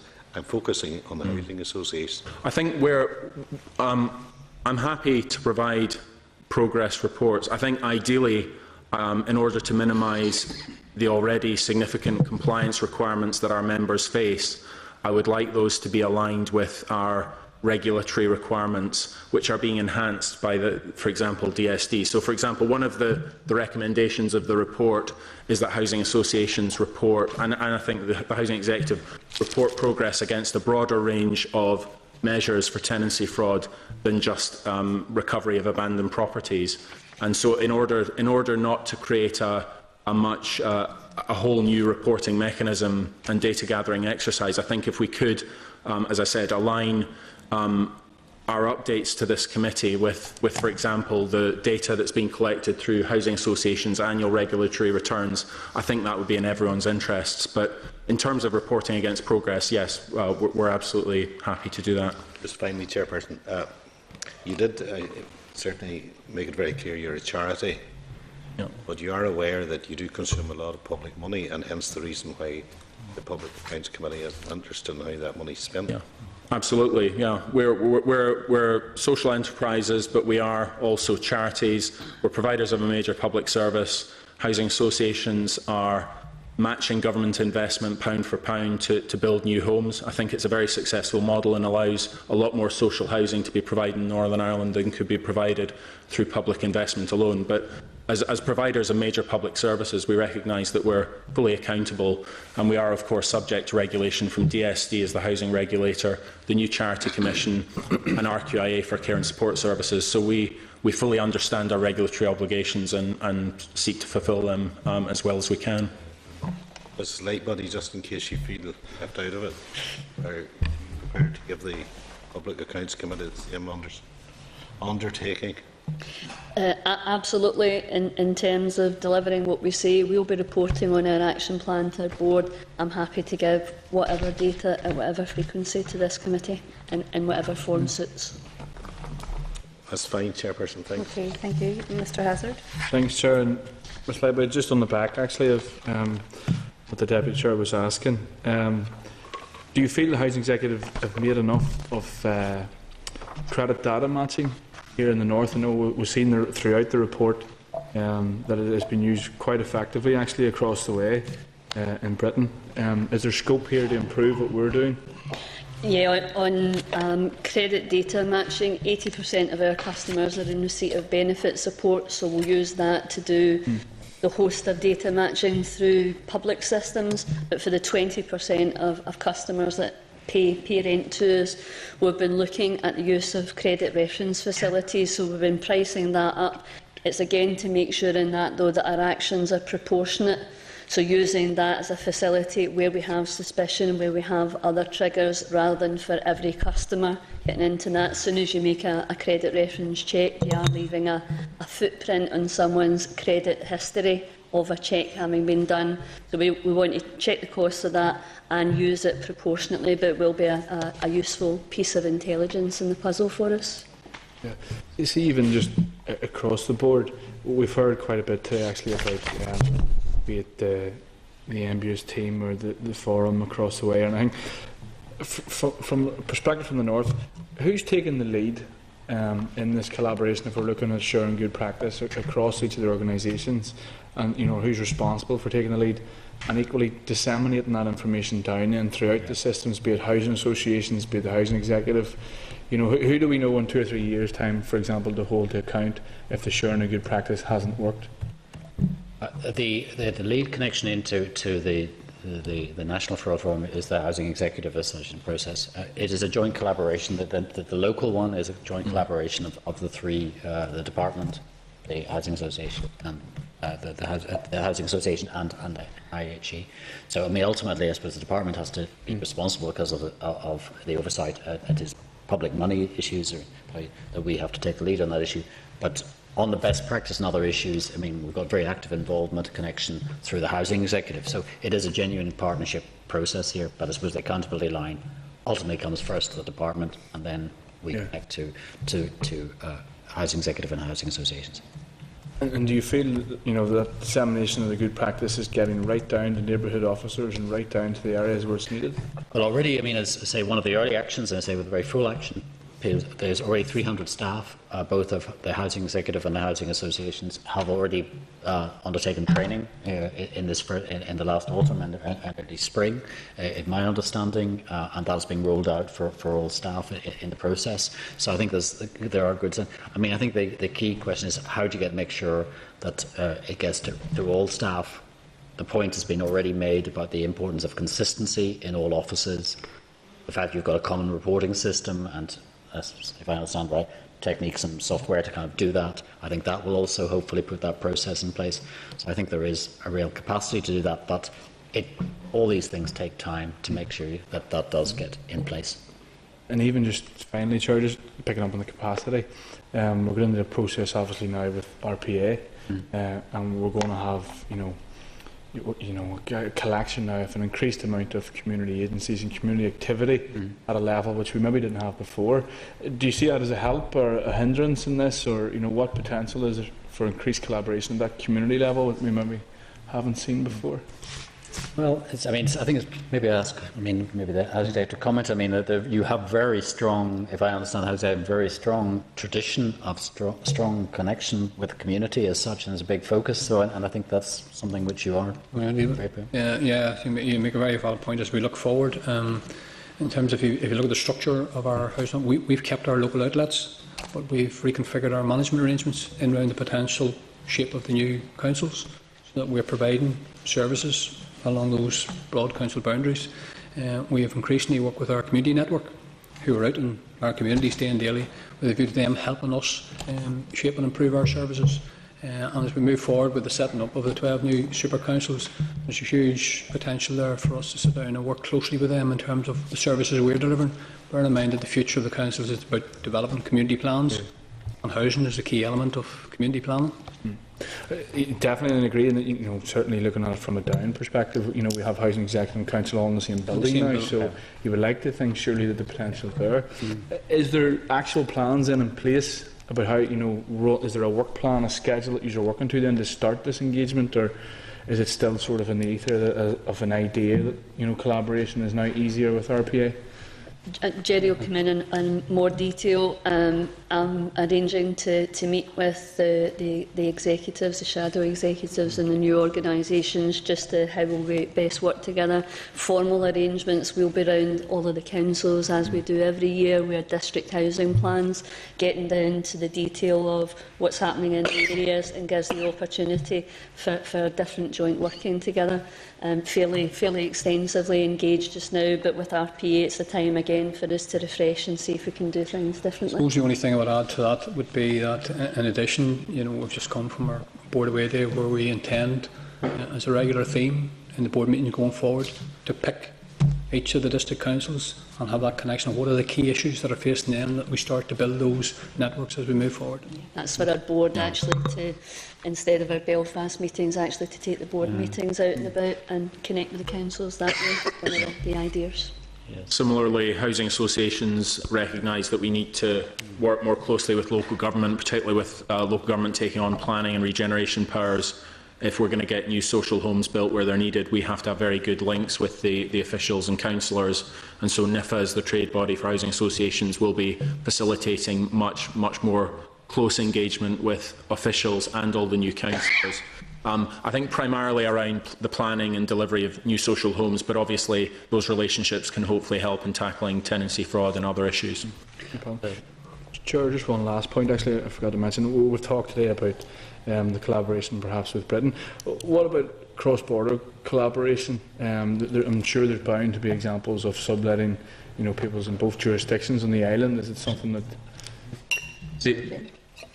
They're only now establishing sort of formal regulation of social housing in the south, and I'm about to go to Glasgow, where the 4 federations of housing associations in the UK, and actually the 5 regulators, including the emerging regulator in the south, is joining us to try and share good practice. And I think tenancy fraud is something that I will raise. And if there is work we can do on tenancy fraud across the border, we'll certainly look at doing that. Yeah, I think your point's well made. We've had previous connections with, particularly in our Uri and Mourne offices, with the Dock Council, and as an organisation in the past we've worked with the Corporation in Dublin. But in terms of this, there's been a national initiative now. There's scope here to sit and look to expand that into the south. Thank you. Thanks. Okay, thank you. Mr. Rogers. Thanks, Chair. Good afternoon, everybody. In paragraph 42, it states the approach to tackling tenancy fraud in Northern Ireland is quite unstructured. And when I look at, and granted what you've said earlier, this tenancy fraud strategy is a working document at the minute, and I look at point number 11 there, it says, in order to detect tenancy misuse of fraud, in the Housing Executive can take reports by phone about tenancy misuse or fraud.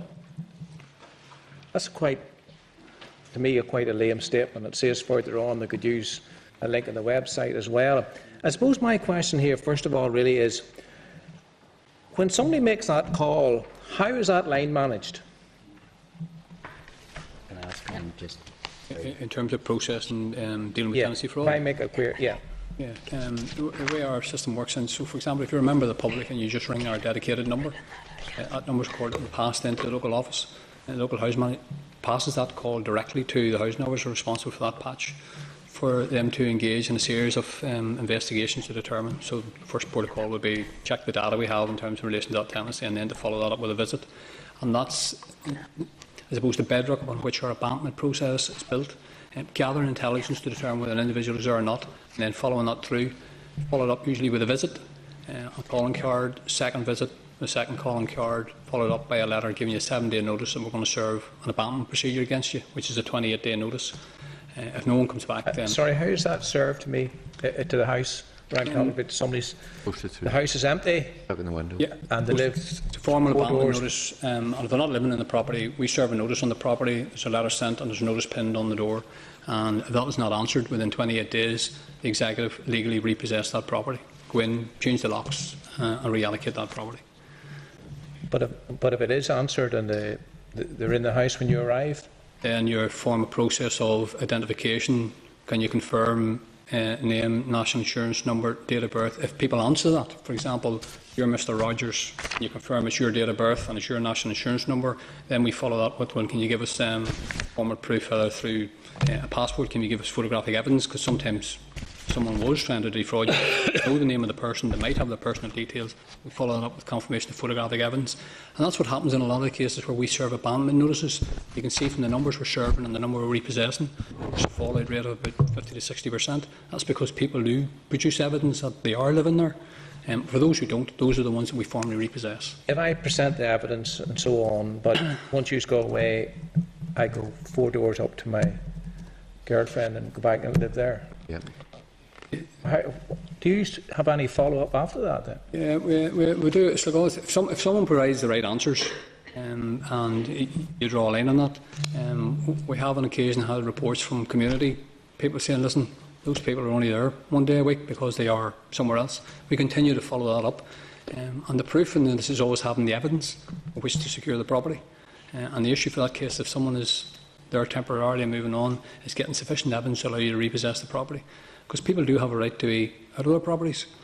So always the burden of proof is having the evidence. And that's where you find most of our abandonments are served on vacant properties, because the person doesn't turn up. Those who do turn up and challenge are the ones we end up in the court system.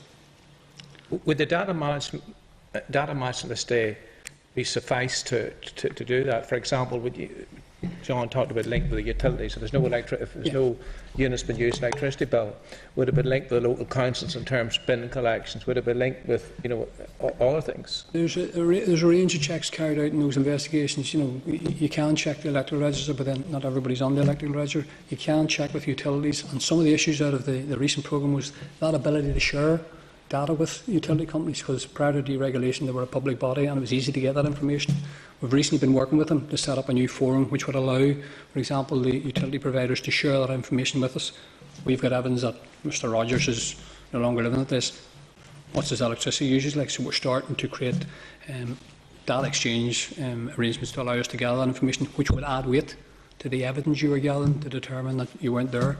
We do also have the credit reference cross-checking in terms of are people purchasing things through credit and getting delivery to other places, or people on benefits, and are they getting benefits paid at a different address. We do all of those checks to gather the evidence as robust as you possibly can to retrieve the property.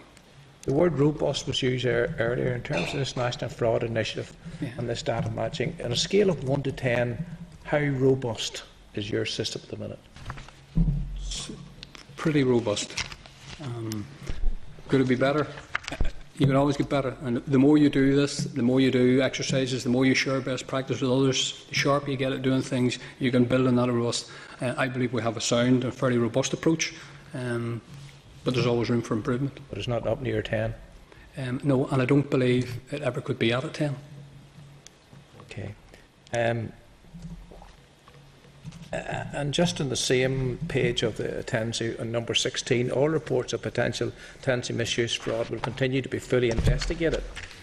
I suppose, in terms of investigation and so on, how many cases, and we heard earlier about the Blitz and so on, 2008, I might just go back 3 years, say 2012, 2013 and 2014, how many cases were reported to the Audit Office in 2012 of suspected fraud, 2013 and even up to now in 2014?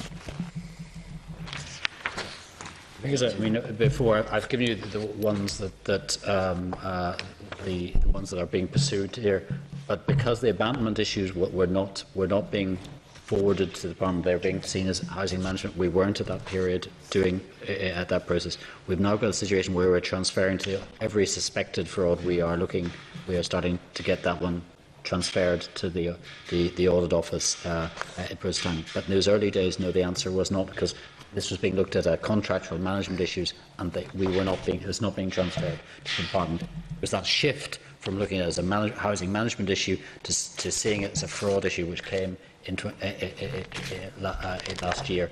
But it's only now that we're starting to get the flow of those fraud cases through in that case, because we've reclassified, in a sense, them from a housing contractual issue, which wasn't reported to the housing, to the NIO, which now are putting them as fraud issues. So none were in 2012 or 2013. Has there been any in this year? We're just in fact, I think this week with 80, I think, have been sent. So this. 88 were reported to me yesterday. Yeah. A month ago. One was reported a few months ago. Yeah. But prior to the publication of this report, I had no cases reported, and that was one of the reasons why we got interested in the topic. Thank you. You see, the sceptic in me would say that once this report came out, it was shot across the bows to DSE and that. We're quite open about the issue. I mean, the point is, before this was seen, it was not seen as it was seen as a key issue of managing contract issue. It was not seen, and we're quite clear. It has changed the focus of how we look at this issue, and we totally, we think it is a sharper focus on this issue. We need to work out exactly how to get this right in the process in this way. But we have no arguments with the NIO on this issue. It was pointed out earlier that in terms of what was happening across the water, that you're picking up the discussions and keeping an eye on things. Why, in retrospect, was this not picked up earlier? Well, fraud issue. I mean, the answer was, for example, we were doing exercise even before really GB got going. The Blitz programme of 2008 was, in a sense, very early on in the process, and that was the housing sector was feeling it was strongly on top of the management issue in that one. But I say it was because the perspective it was a housing management issue, and that was the perspective everybody had. But that was one which was common, in a sense, right across the entire housing sector in the British Isles. In a sense, what we're seeing is this shift and saying, actually, you can look at this in a different way. It is ultimately the misuse of a bit of public investment, and we have to get. It is a fraud issue in that sense. That's the shift. Right, okay. Sorry, Mr. Flynn. Just going back to the earlier point about the telephone. Do you think the introduction of a tenancy fraud hotline would be a good idea? Yeah, I think genuinely the introduction of a number that people can contact as a quick automatic response to their view of a property being empty is a good thing, and hence we have a number on our website, which is our general number that's redirected to our local office. We are in discussions with the department and others about having a dedicated fraud number, and I think the more we do the detailed searches to identify the scale of this, the more you look at the potential for having a specific number. In previous years, there was a national fraud number that people used to use, which was on our website, which was all about any sort of fraud, housing benefit fraud or whatever. That was used. In fact, we have highlighted specifically on our website now that if you suspect someone not living on a property that has a problem in the housing sector, ring this number and we will follow it up. And the true test is, and that's what we've been doing. We had reviewed whether a different number would be better, but again, most customers know the number, they've got it maybe pinned in the house, but as soon as that call comes through, it's routed through, so it's captured properly, managed properly, staff report it in a consistent way, and we can get a single handle on what's happening there. And I've tried it as a secret shopper, phoning in and also going online to make sure the responses are as we've set out today. So consistency there in how we're doing it. But the added bit is perhaps having one number for the whole sector, and that's the bit that we'll consider whether that might be a better approach. Mr. Hare, you believe the one number for the complete sector would be a good idea? Well, I want to check that. I mean, certainly we're trying to get a consistent. It needs to be looked at. What is the best communication tools? I'm not an expert in working out, because as you say, people have got a good sense of, hey, they know the housing executive main call number. In that process, you say it's the one which people are more accessible to people. If you have a separate number, the danger is how do people know what that number is in that process unless you publicise this? But it's one which I think we need to investigate and make a call on it sometime fairly soon. There's different tendencies in government of whether you go for distinct numbers or a general number everybody has, but very well handled, and that you get a number of queries routed through that one. And that's the issue we have to decide on. I think for the housing executive, we're obviously keen, as I'm sure sector colleagues will be, that as soon as we get the call, we can action it. From going live with it, 3 of the calls we've had in the month of April were for associations. So we've been a bit of a gatekeeper before we've agreed it to get them straight through to the associations for management, but taking care of our own business as well. And just when I opened, I talked about the report talks about the unstructured nature of tackling tenancy fraud. What do you think are the key learning points out of this report in order to make tenancy fraud history? Well, it'd be difficult to make it history, but to improve the situation. I mean, I think now we have a recognition that there's an issue in a sense. We saw it in a different perspective. It is now seen as an issue which can be dealt with in this way. And as we have done with other areas of fraud, it is about a question of how do you make sure your data matching there, your information, your hotlines, etc. How do you connect this together? How do you get it connected across organisations? How do you get that process? So, in a sense, we'll apply those rules which we've dealt with generally in benefit fraud and connected into the system here. And the key question for us is having a regular reporting system of making sure that we are actually checking what's going through this process.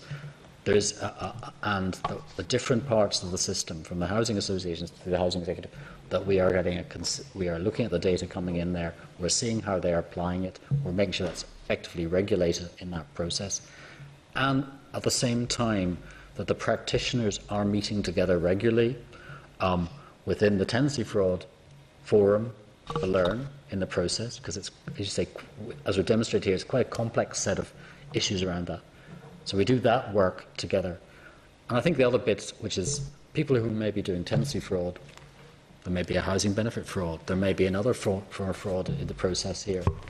And as I think as we do data matching in a much more consistent way, and we are developing that very strongly, those things I think will start building up a strong platform and process in that way.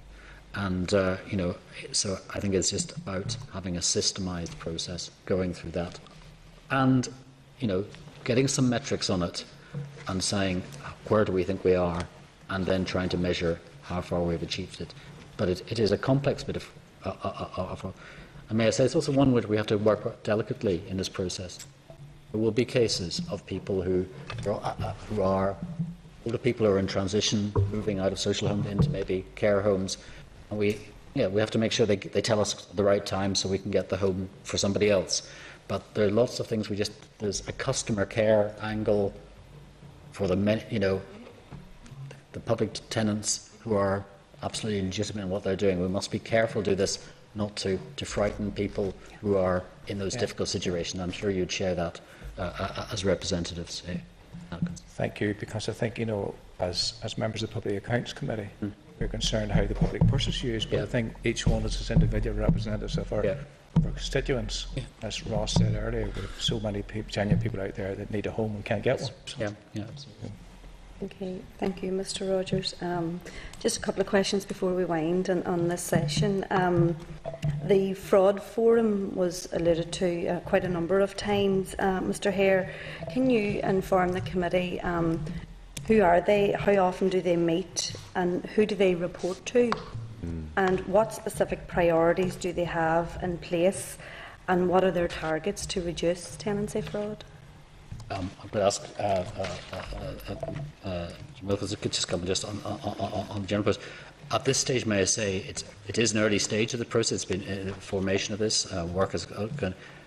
The setting of targets, as I think we've discussed here, is one where I think we have not yet got the target set in this process here, because I think we're looking for the early surveys and the work here to kind of give us a better sense of that metric in the process. But clearly, they have an action. There's a key action plan which is in place in this process. And in the first year, the key issue is to roll out all those actions and make sure that all those processes are in place. But Jim, do you want to? Yes, certainly. The Northern Ireland Tenancy Fraud Forum was established in November. It's hosted by the department, by our regulation inspection head. It's got 3 key focuses. The first is to take the audit office report, explore those areas of good practice, and implement what they can, and look at dissemination. And for that reason, one of its first actions was to create a formal link with the GB Tenancy Forum, and that's led by the Housing Executive. It's also got 2 specific areas it's been asked to look at and can report back to the department. One is in the context of the legislation that we've talked about, and the value they think there might be in that legislation. And the second is about a single investigatory team, which was also a key recommendation. So we've tasked it with those 2 early issues to look at. So it's got the best practice, how we disseminate that, to link with the wider tenancy forum in terms of UK, but also to look specifically at a number of issues. In terms of the targets, whilst each of the associations are doing some work around what should be the target, the priority is to put in place actions that will increase the level of detection that we've got at the moment and increase the level of returns that we have. So we really, rather than having a target for meeting, what we want to see is that the tenancy fraud room is having an impact because we're seeing more homes brought back. The shared training that we discussed, that the Housing Executive and the Housing Associations ran with GB experts, that came directly out of the work of the forum, and I think that's been very useful for all concerned. And we're also looking at, for example, discussing how we take forward the protocols through that forum as well. So early days, but I'm certainly finding it very useful, and I think my members are.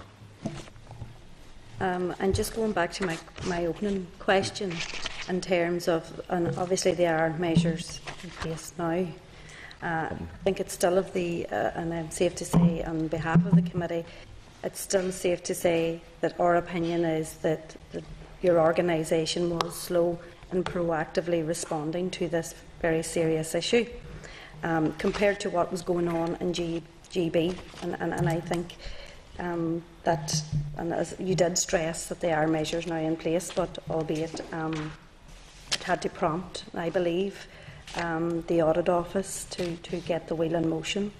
I want to maybe mention the APEX strategy that was mentioned earlier, that's forthcoming to the committee. That will be forthcoming to the committee. Yeah, I'm sure APEX will be very happy to provide it to the committee. Yeah. Okay, thank you.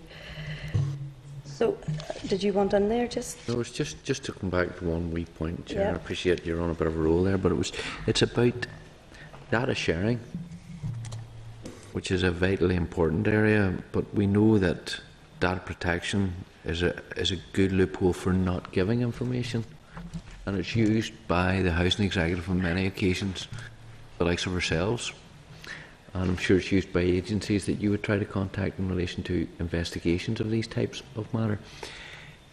Is there an agreement about the sharing of information with a view to where there's fraud, potential fraud being committed, that they will buy in and ensure that they give you that information, or is it a whole process? And I'm thinking of benefits in particular, which can be a difficulty because people don't always give you information.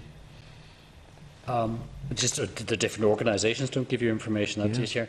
I mean, the answer. I mean, there is an issue that public data is when we have collected data from individuals, we are meant to use it for the purposes for which it was collected, and therefore that has limits.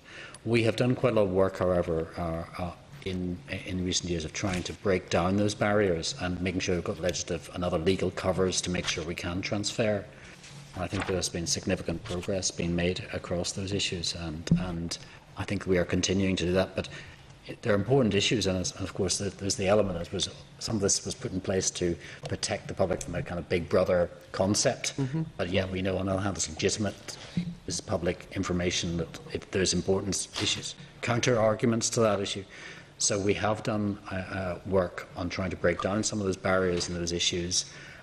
We have to make sure that we use data legally as we are required, but we are trying to. So we're often trying to get the right legal background. But where I'm coming from, Chair, and this is just to come in on a point. If there are areas that you've identified where you are having difficulty, and you think that there's areas that we as legislators could look at to ensure that those are a more open forum to allow that to happen, not to be abused, but to allow. I find in many occasions it's used as an excuse not to give you information as opposed to actually help you, and I'm saying if you can maybe give us some indications of areas that we could ultimately look at and see if there's ways that we could help move it forward. Okay, members, just to conclude, for every illegal tenancy there's a homeless person who obviously stands to lose out in a home, and I think that's a clear message that's been sent out here today. There are 20,000 families that present to the Housing Executive and Housing Stress each year, and around half of these are classified as statutory homeless, in which case the Housing Executive does have a duty to those individuals. Obviously, the cost of tenancy fraud, we have heard about the social costs of such fraudulent activity, and this needs to be addressed as a matter, a priority. And I note from the Audit Office report that in England the government has provided $35 million to local authorities to prevent, detect and tackle tenancy fraud. Given the seriousness of this issue, Mr Hare, does the DSD have any plans to provide additional funding here? We have not. It's not an area where we've had any demand for requests for funds. The process, the Housing Executive, from its resources, has been very active in that already. When it came down to it, many of the, looking at the grants, there's, housing organisations were getting £10,000–15,000, and when you actually push that money down the system, we've already seen the Housing Executive and the housing associations very willingly and without any request seize all these issues very proactively. So I must admit, there's, it's not been basically, and may I say, most of these initiatives are England. We're not seeing this activity in Scotland. Scotland has not taken this, as from our evidence, they are not pushing this issue in any sense process. But in England, they've had to put money on the table to get some of this going. But I say, the organisations here have moved without any financial. We have a thing called Invest to Save, which for every 100 houses received back in would save the Northern Ireland Executive £800,000 in revenue per year, never mind the additional properties and housing benefit fraud or whatever is involved there, but £800,000 of benefit back into the Northern Ireland economy. So that's... And we are in discussions about the whole question about Invest to Save and arguments about our entire benefit for all this, an issue which we are discussing with DFP and widely, because it's an area, as you know, the department is heavily invested in this area where in that process. Thank you. I think in conclusion we can all agree that social housing plays an important role in providing a home for some of the most vulnerable people in our society who are in dire need. And the evidence presented here today to our committee would seem to suggest that local social housing providers, that we believe, as I said, have been slow in tackling this issue. However, I do take some comfort in the range of measures that are being proposed to tackle tenancy fraud more robustly. And indeed, this would seem to suggest that you have not maybe done that until now. Ultimately, a more robust approach will pay dividends, in long-term outcomes in tackling the issue of tenancy fraud and indeed homelessness, and helping those most in need where that priority must lie. And as the Deputy Chairperson alluded to earlier, it is our job here to look at how public money is being spent. Obviously, it's within the taxpayers' interest to publicly know that as well. So, thank you for presenting here today. Maybe just to follow up on something I said earlier, and to concur entirely with what you've said, given that most of these initiatives seem to be only beginning, could I suggest that at some stage in the future, and not far into the future, we have a follow-up report on what is achieved? Absolutely. I think that's key. It's imperative that we do that. Okay, thank you, Mr Hare, Lightbody, Mr Flynn, Mr Wilkinson and Mr Watt. Thank you very much for coming here today. Thank you. Okay, members, moving on to our final piece of business. Members, any other business? Our next meeting is going to take place on Wednesday the 28th, as we don't have any meeting next week due to the elections. So it'll be the Wednesday the 28th. So, and I would ask members, just if they can, just to indulge 5 more minutes, maybe Kieran, if your team want to come forward, maybe to do a debrief on the session. Thank you. Yeah, so we're going into closed session now. Okay, thank you. Oh, sorry.